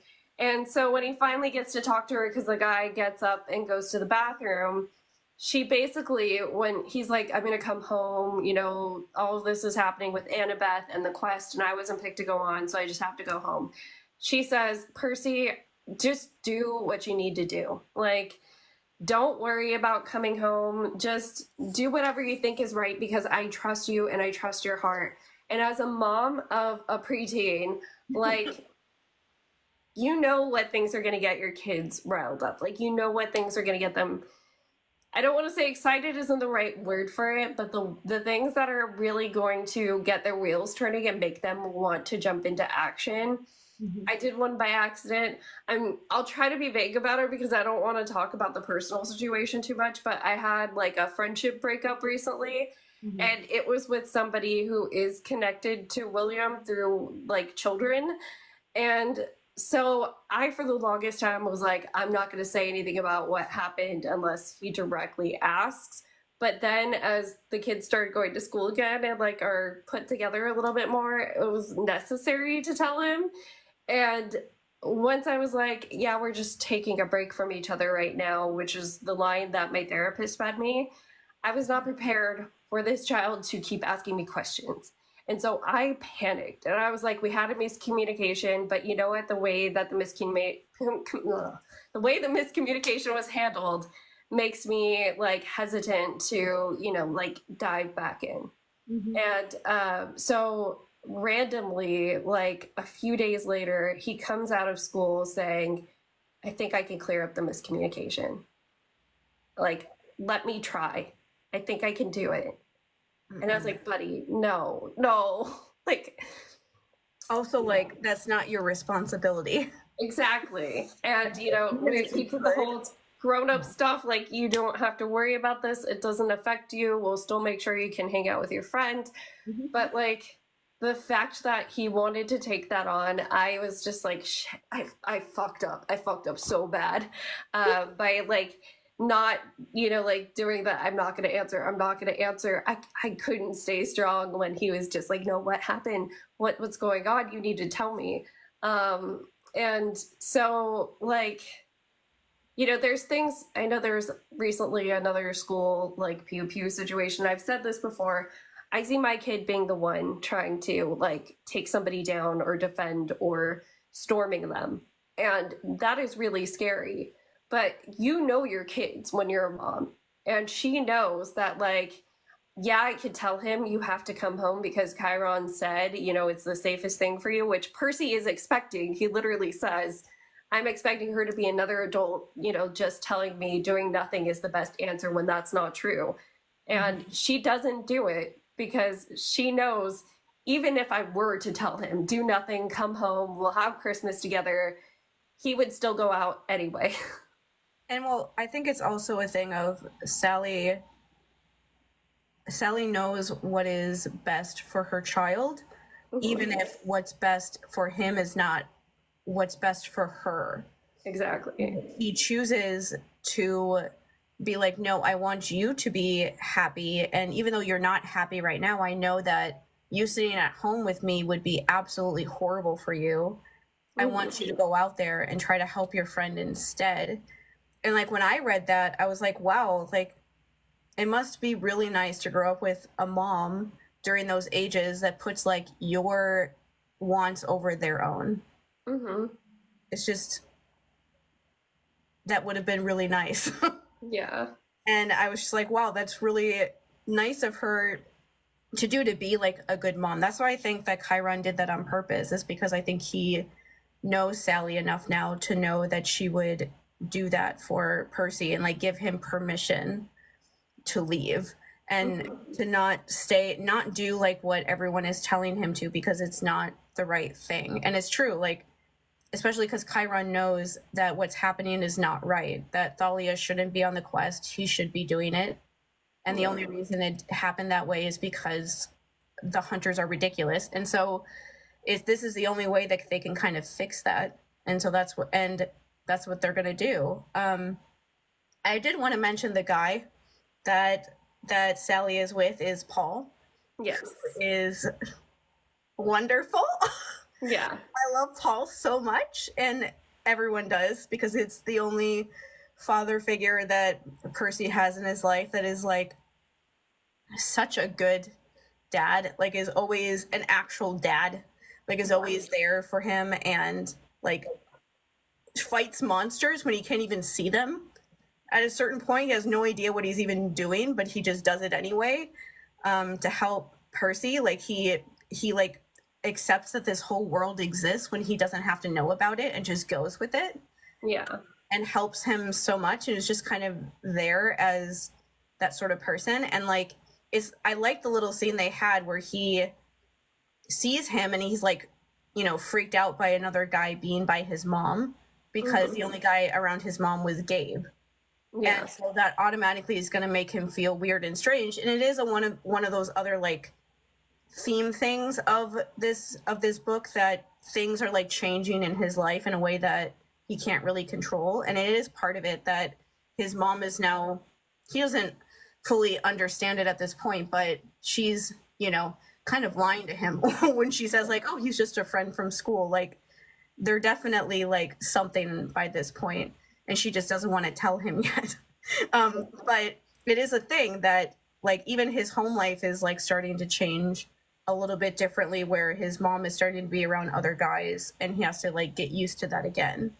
And it's just little stuff like that. And Sally's just like the best mom anyway. And whenever I read her being a good mom, I'm like, damn, like I don't have children. I'm never going to have children, but it would be really nice to be able to treat a kid like that. Yeah, I have someone in my comments asking, what do you think of the gods' reasoning for why they can't be in their children's lives? It's bullshit. Yeah. Basically, how I see the gods in Percy Jackson is they're all just abusive parents. And like we talked about this before with Hermes, where in Sea of Monsters at the end of the book, Hermes is trying to be like, oh, your parents are just out there doing things for you and you just don't know what they're doing. And like his version of that is that he's out there being a little like, you know, enabler for Luke. And in his mind, he's like, I'm staying away from my son and neglecting him every day of his life because it's too hard for me to be near him because I know he's gonna die one day. And it's like, that makes you a weak bitch. Exactly. Like, that doesn't make you that actually makes you a really bad parent, and also just weak in general. Like, you die one day. And it's like, that makes you a weak bitch. I'm staying away from my son and neglecting him every day of his life because it's too hard for me to be near him because I know he's gonna die one day. And it's like, that makes you a weak bitch. Exactly. Like, that doesn't make you that actually makes you a really bad parent, and also just weak in general. Like, you can't, like, that's crazy. That's like if I was not around my niece because one day she's like gonna go to college and I won't see her as much anymore. Like, why the hell would I do that? Or it's just like, why would I do that? Just because they're gonna leave one day? That's true for everybody. That doesn't mean that the gods basically put like their needs first. Yeah. Like they know somewhere in their minds that what they're doing is hurting their kids. They just don't care. And it's easy, like I was saying about, you know, the role that Chiron has, where he's the one that has to like actually see the effects of their decisions on these kids. It's that sort of a thing that if you're never there and you never see the kids and never see like how hard it is for them to not have like a cabin at camp and things like that, it's just easy to keep making horrible decisions that traumatize these children if you never actually have to know them so that you know what you're doing to these kids. And so it's literally them being like, if I never speak to my kid, I can just act like it's not happening. Yeah. And that's not fair in like 17,000 different ways. That's not at all what I know I've said this before as an example, but like with my niece that's 1.5 years old, it would be honestly like, it would be easier for me as as like the years go on if I wasn't in her life that much, because there's a lot of like family stuff and trauma stuff that's going to make that really difficult for me personally. Not just, it just is like, even being around kids like her age, it just reminds me of how young I was when things was happening to me. And it just, I like, whenever I'm around her or other kids that are a little bit older, I just realize how young I actually was when all these crazy things were happening in my life. And it just, I don't like being around them for longer than a few hours at a time, because that stuff just like makes me sad after a while. But it would be easier for me if I just didn't see her that much, because I wouldn't have to think about that every time I see her. But I'm not going to do that. Like, I love her and I want to see her as much as possible. Even if that stuff is hard for me, that doesn't matter. Like, I would want to see her, and I don't want to be absent from her life just because it's something that I need to deal with. That's not fair to her. Like, I want her to know me. And like, why would I take myself out of somebody's life who loves me just because I have emotions about it that makes it something I need to handle? Like, that's why I go to therapy every week. I'm not going to just like cut out a huge part of my life. But that's basically what they're doing, is they just cut off like huge parts of their life, and then they get like surprised when their kids are mad at them. Yeah. Well, in Thetis, Achilles' mom is kind of an example of someone who knows, like, my kid is going to live a really short life. I am not going to get to watch them grow old, let alone live out eternity with them. And Thetis still, like, she helps Achilles in every way possible while he is on this earth, which a lot of people call her a boy mom. I tend to think, like, what would you do if you had a kid that, like, you knew had some sort of disease or something where you're going to outlive them? Like, you would make sure that kid had the most awesome fucking life ever. And because, like, that's all you can do. So the person also asked, in connection to the fates, the gods can't really affect fate. Like, in Greek mythology, canonically, the only one that can is Zeus. So it doesn't really make sense that all of them are like staying out of it. Maybe it's hard to not tell your kids everything you know, because they do have some sort of omniscience. They do kind of all know things that are going to happen eventually. But like, honestly, when it comes to like our own lives, like that happens with like your son and like my niece, even though their ages are much differently. Like, we know that things are going to happen with them when they get older that are going to be difficult for them to deal with. Like, we know that those things are going to be happening because we've lived through years of our life where we remember what it was like during those ages when those things happened. And especially like knowing our families, we know that certain like things may come up in some way as the years go on. But it's also a thing of like, just because that's going to happen doesn't mean that you just stop existing, or you just like take yourself completely out of the thing. It's like, even if you know something, the best way I know how to explain that with my own family is that the last couple of years I've gotten relationships back with some of my like extended families, like aunts and uncles and stuff that I haven't really had a relationship with for most of my life. And all of them are old. Like, all of them are in like their late 60s or like early to like mid 70s at this point. And like, I know I've said this to you before, where I'm like, damn, when my Aunt Sarah dies, I'm going to be really fucking depressed, because we have a really great relationship now. It's a lot like, we had a good relationship growing up actually with that one, but still it's a lot more significant now. Like, I told her that I consider her like my replacement mom or like backup mom, basically, which is the role she has in my life still. And so like, I know I've said that to you before, like, wow, it's almost kind of an amazing thing for me to be sad again about people dying, because so many people in my family I don't like. And so I didn't care that much when they died, to be honest. And so it feels almost like a special thing that when she dies, I'm going to like grieve her a lot, and it's going to be really hard. But at the same time, I'm not going to not see her and have a relationship with her just because I know that one day at some point she's going to die. Like, I know, even though I know that's going to hurt a lot, that doesn't mean that I'm just going to not do it. I'm gonna do it. And it's like the pain of losing them is worth it because you have them in your life. Yeah. And that's like the whole thing is the gods could have their kids in their lives. They just choose not to because it's just easier for them. Mm-hmm. And that's not fair, obviously. Yeah, it seems to be one of those, this is just the way it's always been done, so we'll keep doing it this way kind of things. And that's a really unhealthy outlook. Yeah, there is some point in one of the later books, I don't remember which one it is, where Percy's talking to Hermes, and Hermes is like, the gods have been this way for like 4,000 years. Do you really think that we could change? And he's like, yep, I do. Yep. And just kind of looks at him like that. And like Hermes is like trying to say there's no way that we could ever change. And they do change. Like that's the whole point of these books is that Percy makes them change, but it shows that they are capable of change because they do it. Like they do what he asks them to when he has the power to get them to do what he wants, but it's always possible for them to change. They just tell themselves that it's not. That's always the thing. Yeah, let's keep moving though because I don't want to run too far into William's bedtime. So the next scene in the book is Percy having a dream. And Percy is basically seeing Annabeth holding up, he can't tell what it is yet, but a pile of boulders. And they bring Artemis to her. Basically, it's a trap. He sees the whole trap happen where Artemis goes and is like, let me lift this burden from your shoulders because you look like you're about to die, little girl. And she is that now stuck holding the burden. Luke convinces Kronos, like, oh, we could still use this girl. And was it Kronos that he was talking to directly? I think it was. No, General. He's talking to the general.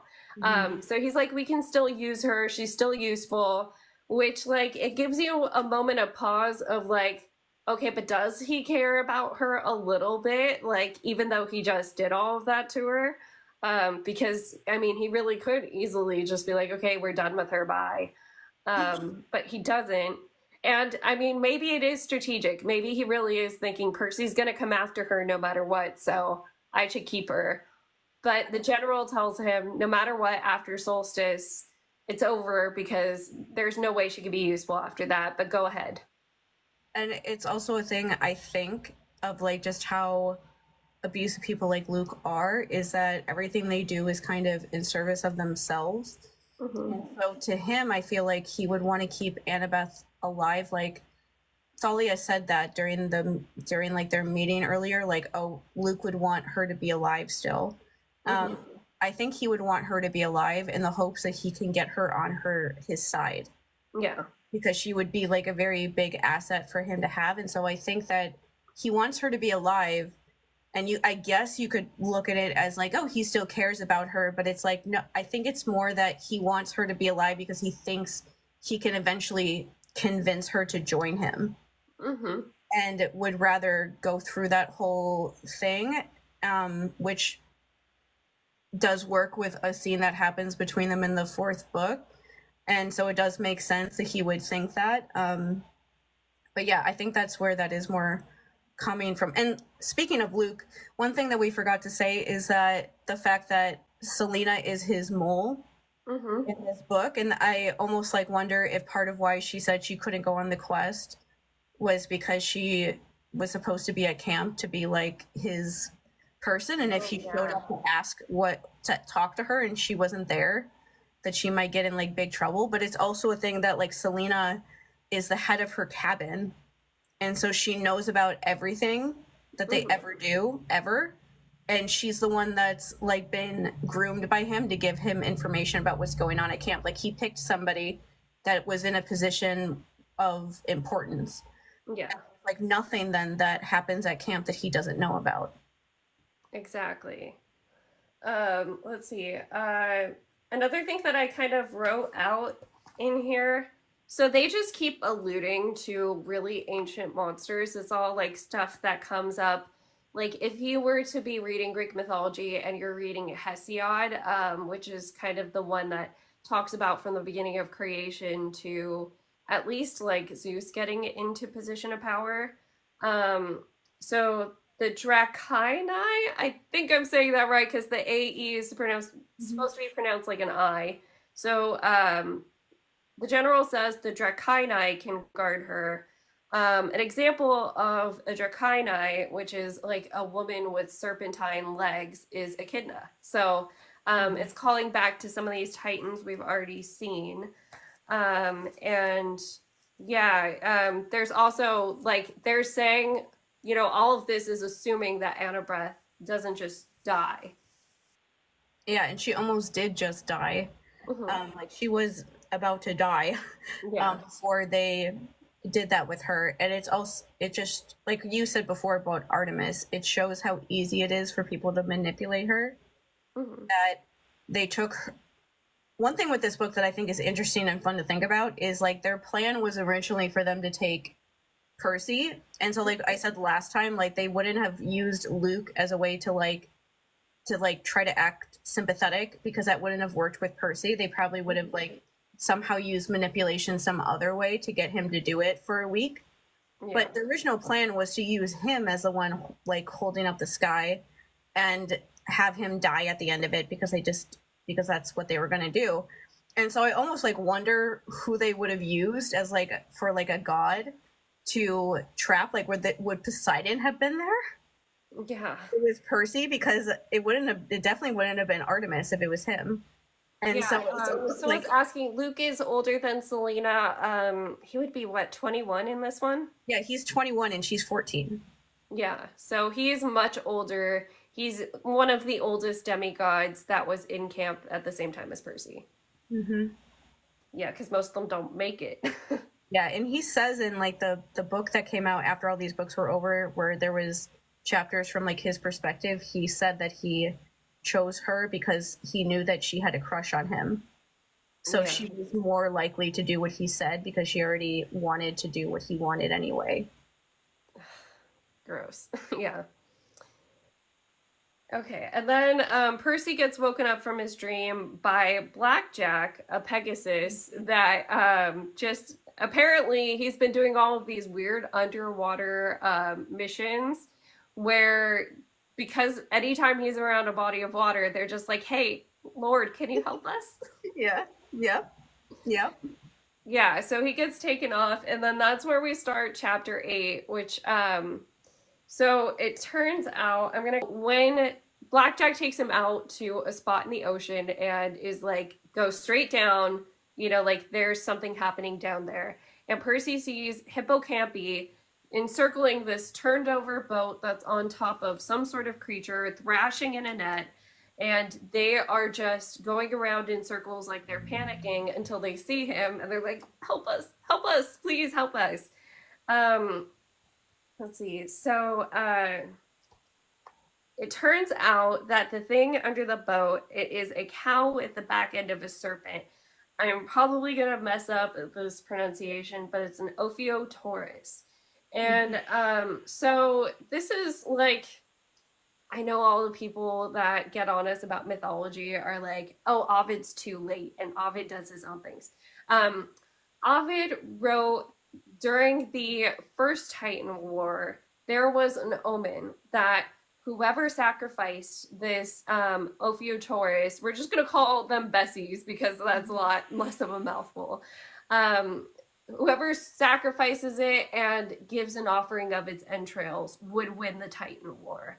And the Titans, they have the Bessie, they are about to sacrifice it, like they cut it open, entrails are opened, and Zeus sends a kite, as in like a bird kite, to go fetch the entrails, and he makes the offering first. So the fact that this ancient being is around again kind of is a callback to that original Titan War, and is kind of, I almost wonder what they're doing here with having Percy be the one to discover it and to set it free without using the blade, which is a big thing because, I mean, sacrificing, cutting out the entrails, that thing probably knows. It's more of a Roman thing. I don't know that the Greeks were this superstitious, but the Romans were so superstitious about their animal sacrifices. They thought that like the animals had to go in willingly. So and they were so OCD about it. Like if the animal stumbled, if it seemed not willing, they would do it again with a different animal or something, you know? So there's kind of an assumption in my head, at least, that this cow knows its fate. And that's why it freaks out when it sees Riptide.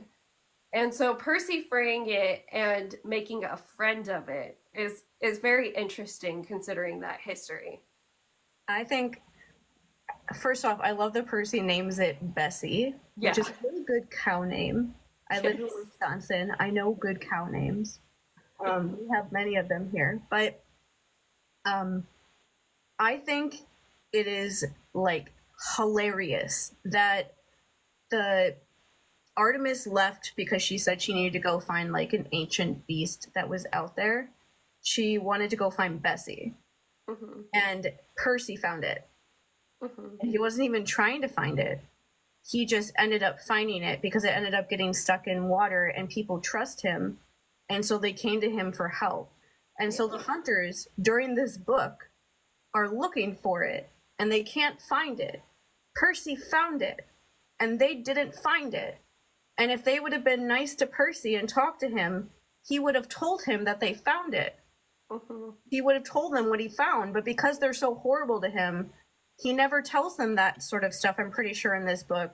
And at some point, he realizes that the thing that he freed is the thing that they're looking for.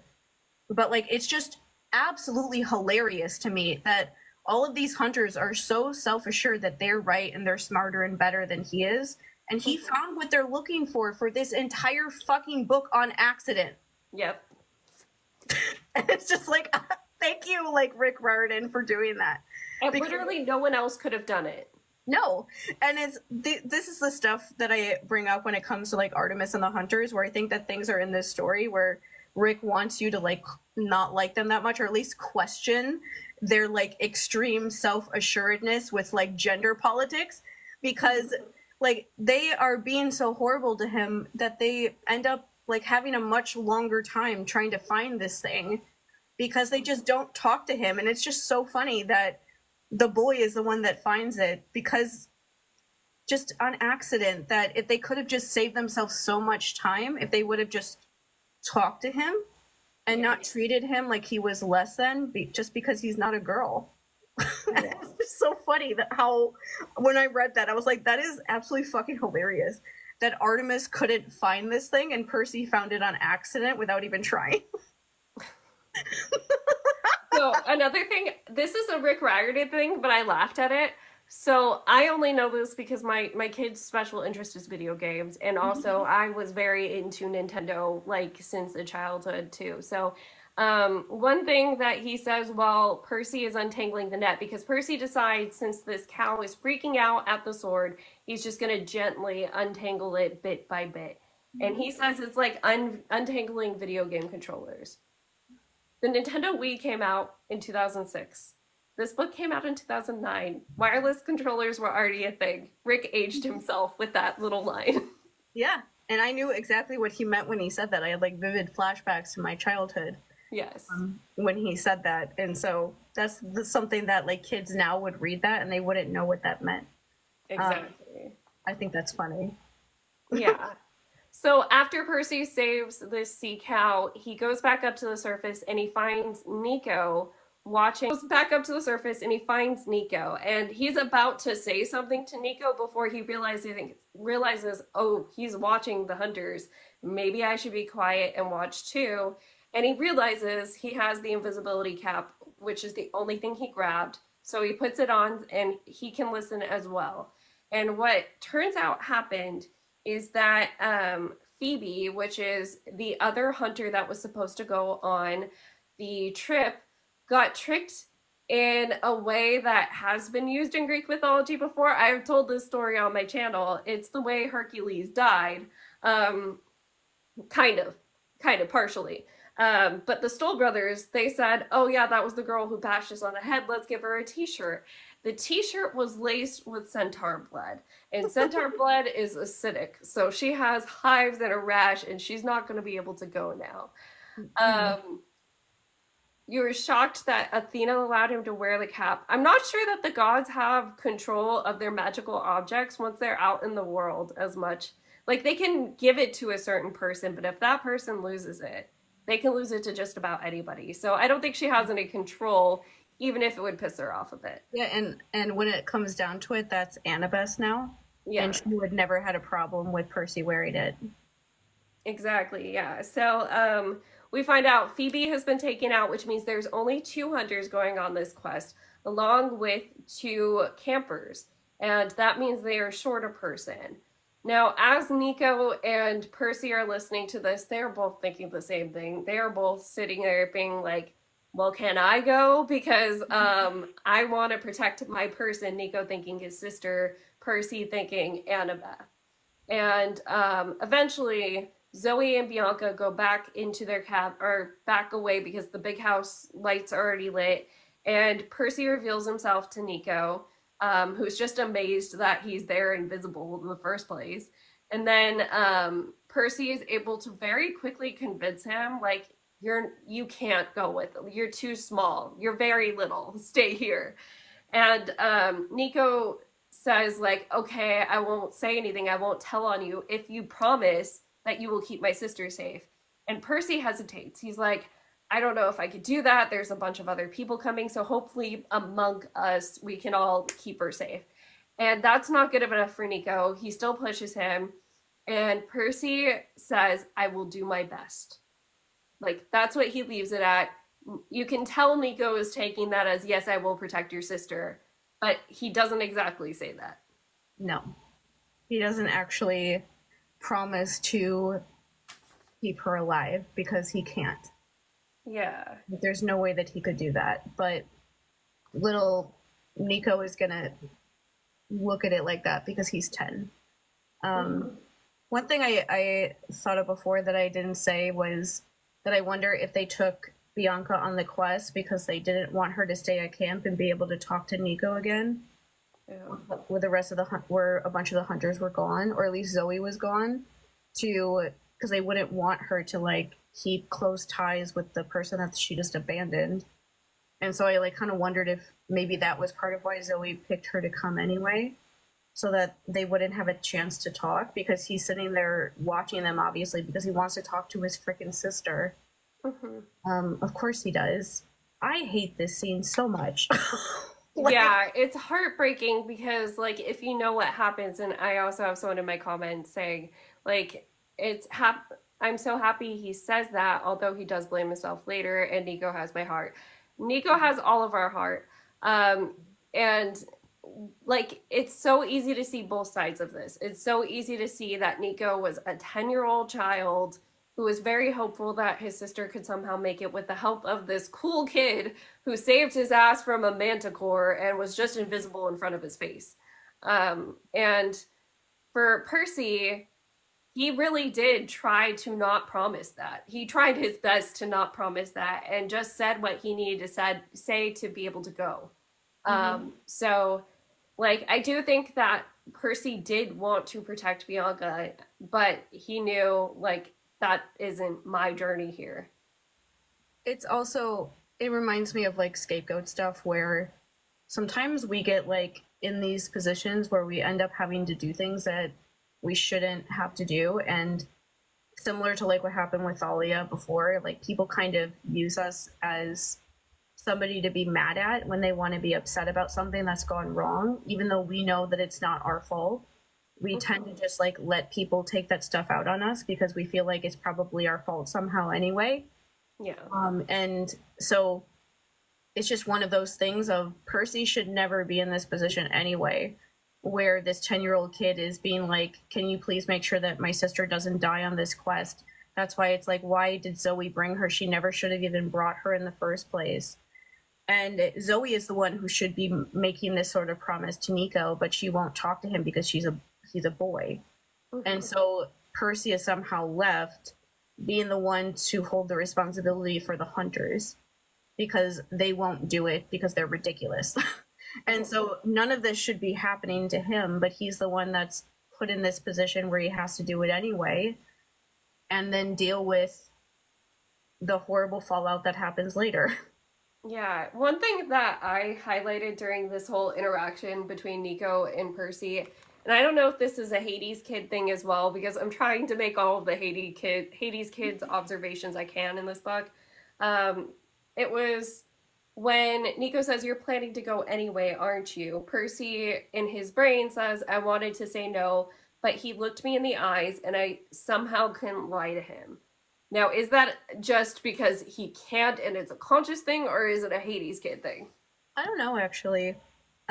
It might be a Hades kid thing, but it also just might be because Percy doesn't want to lie to like a 12-year-old little kid that is like looking up to him in some way and is like at least looking to him as like a mentor person to help figure out how to handle this world.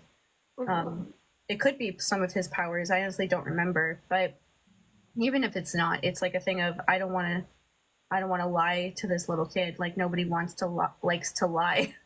Yeah. Especially because he's already like being so sweet and you can tell how much he looks up to him. Someone's in my comments saying, and also like Nico and Bianca just got into this world. They don't deserve that. They have had no time to process, which like I think Percy also feels bad for Nico because of that. He's seeing a 10-year-old kid that nobody is looking out for. He's already had to be the person to tell him that his sister was not going to be like his family anymore, essentially. He's been put in a very hard situation with Nico from the very beginning. And that is a lot to hold the responsibility of as a 13-year-old himself. It reminds me a lot of what we were talking about last time with like scapegoat golden child thing, where the scapegoat like is very adultified or like parentified, where we're dealing with like adult decisions in the way that a golden child doesn't usually have to. And like Nico is not the golden child in this situation, but it's the same sort of thing where he knows that what could happen to his sister going on this quest, and he doesn't want to like scare the shit out of this little kid. He wants him to stay like this innocent kid for as long as he possibly can.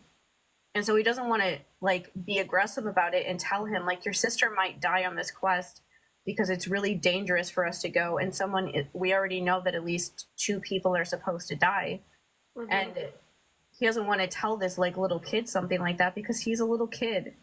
Yeah. It's like, how do you balance that of like trying to reassure them that you'll do whatever you can to keep them safe without giving them false hope, but also not like kind of breaking the like young innocentness they have about their entire life so far and making them be scared about something that's way too adult for what they deal with.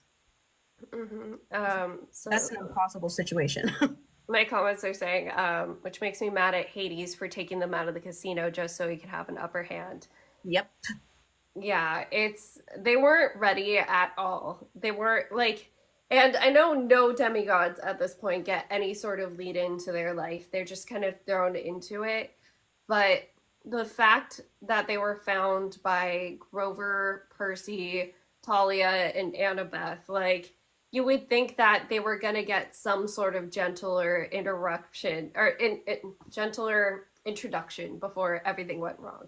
It also makes me mad at Luke and his people because they went and like attacked them at that school just to try to kidnap Percy. They didn't actually care about Nico and Bianca and what would happen to them.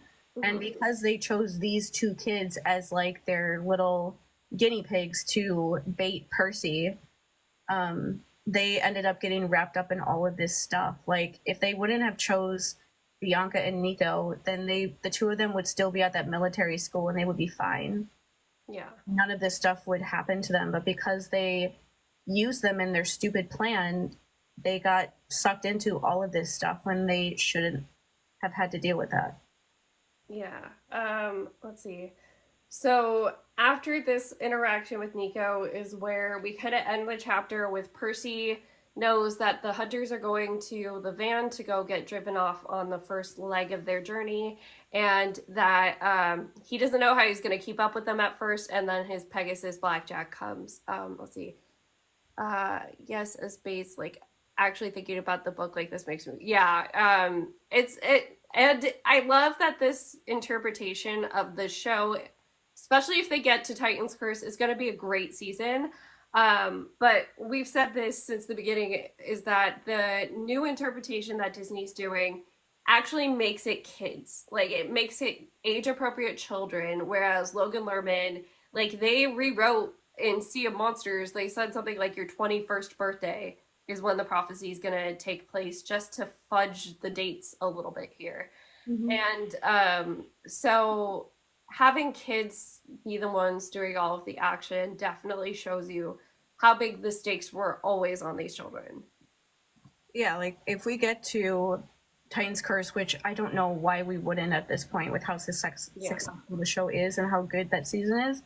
If we get to that point, we're going to watch a 12-year-old kid get cast as Bianca that we know is going to be electrocuted to death. Mm-hmm. And we're going to have to, like, watch that. Yeah. Not only watch that, but also watch Percy, like, a reaction to that. And, like, be looking for her and all the stuff that happens when that happens. And Nico's reaction to it later. Yeah. It's just brutal, as it should be. Like, that's the whole point that they're trying to make here, that the world is so brutal to these kids in a way that's completely unfair. But that's why the movies are so stupid, is that changing their ages like that just takes away all of the meaning that is supposed to be in the story. Yeah. A good kind of like moment for me in these chapters we read that was very emblematic of the scapegoat and golden child journey together was while they were at the meeting talking about who's gonna go, somebody brings up the line about, you know, like somebody's gonna die by a parent's hand, and somebody at the table says, like, oh, whose parents would want to kill them though? And Talia and Percy look at each other like, hi, like us. We're the ones. And like they both know what danger they're in. It's just their reactions to things are different. And that's really what's happening with a scapegoat and a golden child. We are the fawn response, and you guys are like the fight and the flight response at the same time. Yeah. Yeah. I was going to say something, but I don't remember what I was going to say anymore. Yeah. What I was going to say was, first off, Blackjack is the Pegasus that Percy saw when he was a little kid. And that makes him think he's hallucinating. Mm-hmm. For all those years. And so I honestly hope that in season 2 or 3 even, they have a scene where he realizes that that horse was real and that he wasn't delusional for his entire childhood, that actually he was actually there. Everyone likes Blackjack, but I like Blackjack a lot because it's his own little like helper. But I also just like love this moment for Percy because it just kind of shows his Percy-ness, I guess, is that this moment he's leaving to go on a quest and he has Annabeth's hat riptide and that's it. Yeah, like the clothes on his back. He has no money, he has no food. He mentions that he's like as he leaves with Blackjack the first time, he mentions his shield is back there, still broken and unusable. Yeah. Like Tyson's shield got broken in the fight, so he can't even bring that. He has absolutely nothing, and he's just leaving anyway because, like, he has to go. Like he has to go and help Annabeth, and he's just gonna go, even if he has like nothing on him at all, and he has no idea how he's gonna find them, how he's gonna follow them without them realizing that he's there, how he's gonna like eat, like not like get dehydrated, just like the most simplest things. He doesn't know how he's gonna do it, but he just leaves anyway because that's just what he's like. He just doesn't care when it comes to that. It's like, no, I need to go, like this is what's important, so I'm just gonna go now. I don't know, honestly, if there's another demigod at camp that would actually do that. Like, I don't know if even Annabeth would do that, if she would just leave like that with no planning, no idea what you're going to do, and nothing, and just go.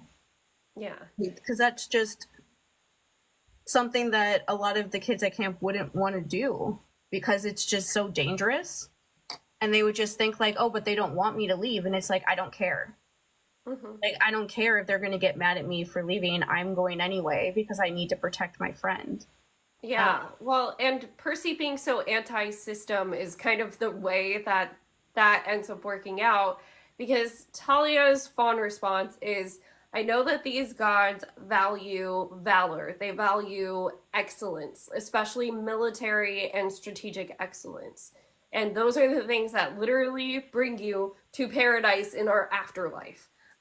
So she just goes with that. And she goes with it to the point where she can't see that she's not always the best person to storm the gates. Percy, on the other hand, since his motivation is his care for people, it's his love for the people around him, he's going to do what's right because that's just who he is. He doesn't care about the value system. He doesn't care about the hierarchy. He's just who he is. And he's like, he doesn't care about the way things are supposed to be at all. Yeah, and like similar to their whole capture the flag thing, like he will follow the plan or follow the rules for as long as they like work for him. But as long as they don't, but when they start not working for him, he's just gonna change his mind. And he's not gonna like stick to the gods' rules just because that's the way that they're supposed to do it. Percy's feedback loop is, people aren't going to care even if I do everything perfectly and follow all of the rules, so I might as well just do what I want anyways. Yeah, like, I know people make this point, but I still think it's fun that Percy breaks the gods' rules and Annabeth breaks camp rules. Yeah. like the human rules. Like, Percy will sit there and eat dinner by himself every day at camp because that's what he's supposed to do. And when Annabeth breaks that rule in the 4th book, he's like, oh my God, what is happening? Like, he's all like shaking and nervous. Like, he's nervous that she's going to get in trouble, because for him, like, he's more scared of breaking human rules because of having abusive people in his life. But when it comes to like the gods, he's like, these people are stupid.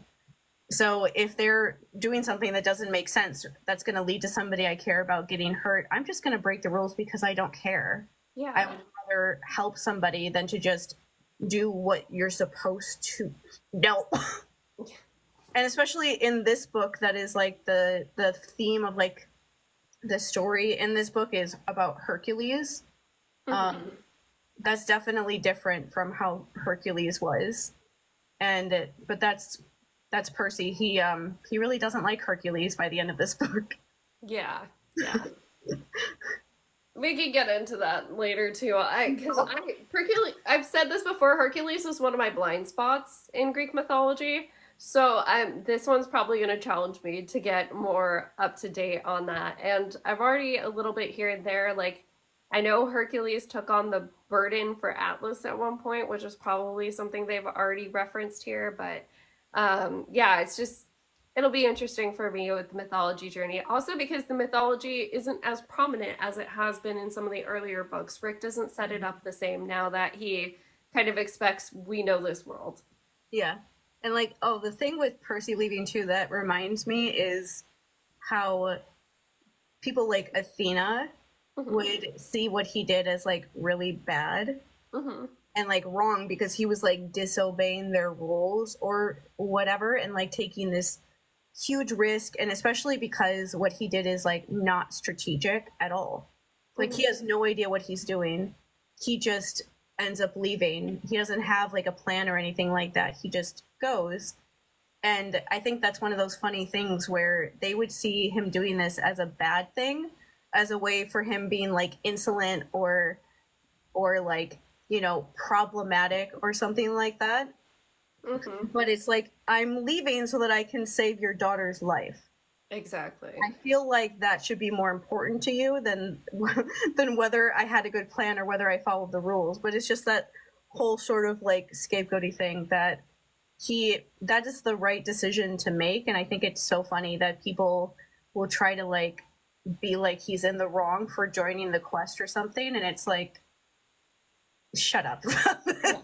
There's just no way that could possibly be I just think it's so funny how this world works, that they see him as so dangerous because he makes the choice to go on something like this to save somebody who's in mortal danger that he cares a lot about. And because he does that, instead of just like following the rules, he's seen as like a really dangerous person, where they're like arguing at the end of this book about killing him or not. And it's like, that's what, out of everything that's going on right now with demigods, like one of your children is actively trying to destroy the entire world. But this is the thing that makes you upset, is that he won't follow your rules and will like hold his own personal loyalty sometimes over like the good of everyone, you know, actually be a hero. This is what a hero should actually do. Yeah. Let's see. So that takes us to the end of the chapter. Next week, we're going to read chapters 9 and 10, which chapter 9, it says, I learned how to grow zombies. Let's see. And then chapter 10 was the title of that one. And chapter 10 is I break a few rocket ships. So, yeah. And I don't remember fully what happens in these. So it's always a journey for me of rediscovering the books a little bit. And I don't know, it's kind of exciting because I do remember some things that happen vaguely, but not a lot. Yeah, I don't remember, like, from this point on, the things I remember is the stuff that happens in the desert.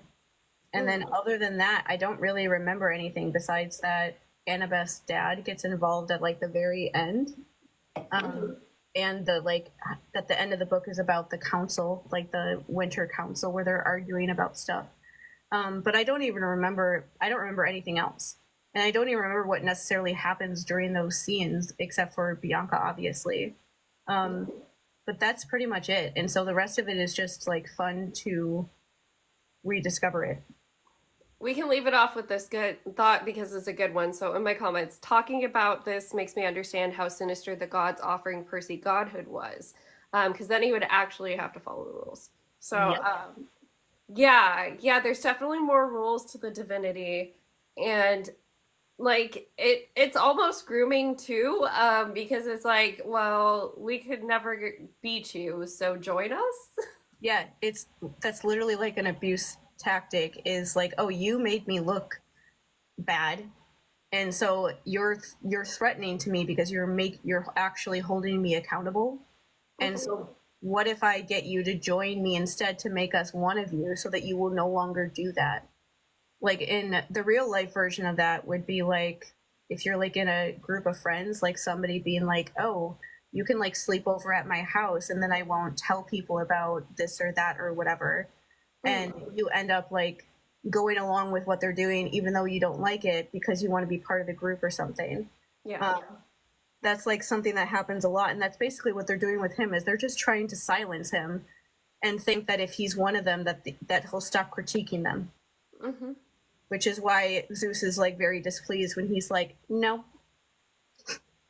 Yeah, it's interesting. Like, I mean, at least in the myths, we know these gods don't take disrespect very well. And it almost seems like time and less people believing them has softened them more to that in a way, like begrudgingly so, but it has. And then we finally get Percy, who's just flat out like, no, you guys are at best neglectful and at worst totally abusive. So pay your child support, actually acknowledge us, establish your paternity, like all of that. We make the Harry Potter comparison all the time, but literally like any character in Harry Potter, if they were offered something like this, they would have said yes.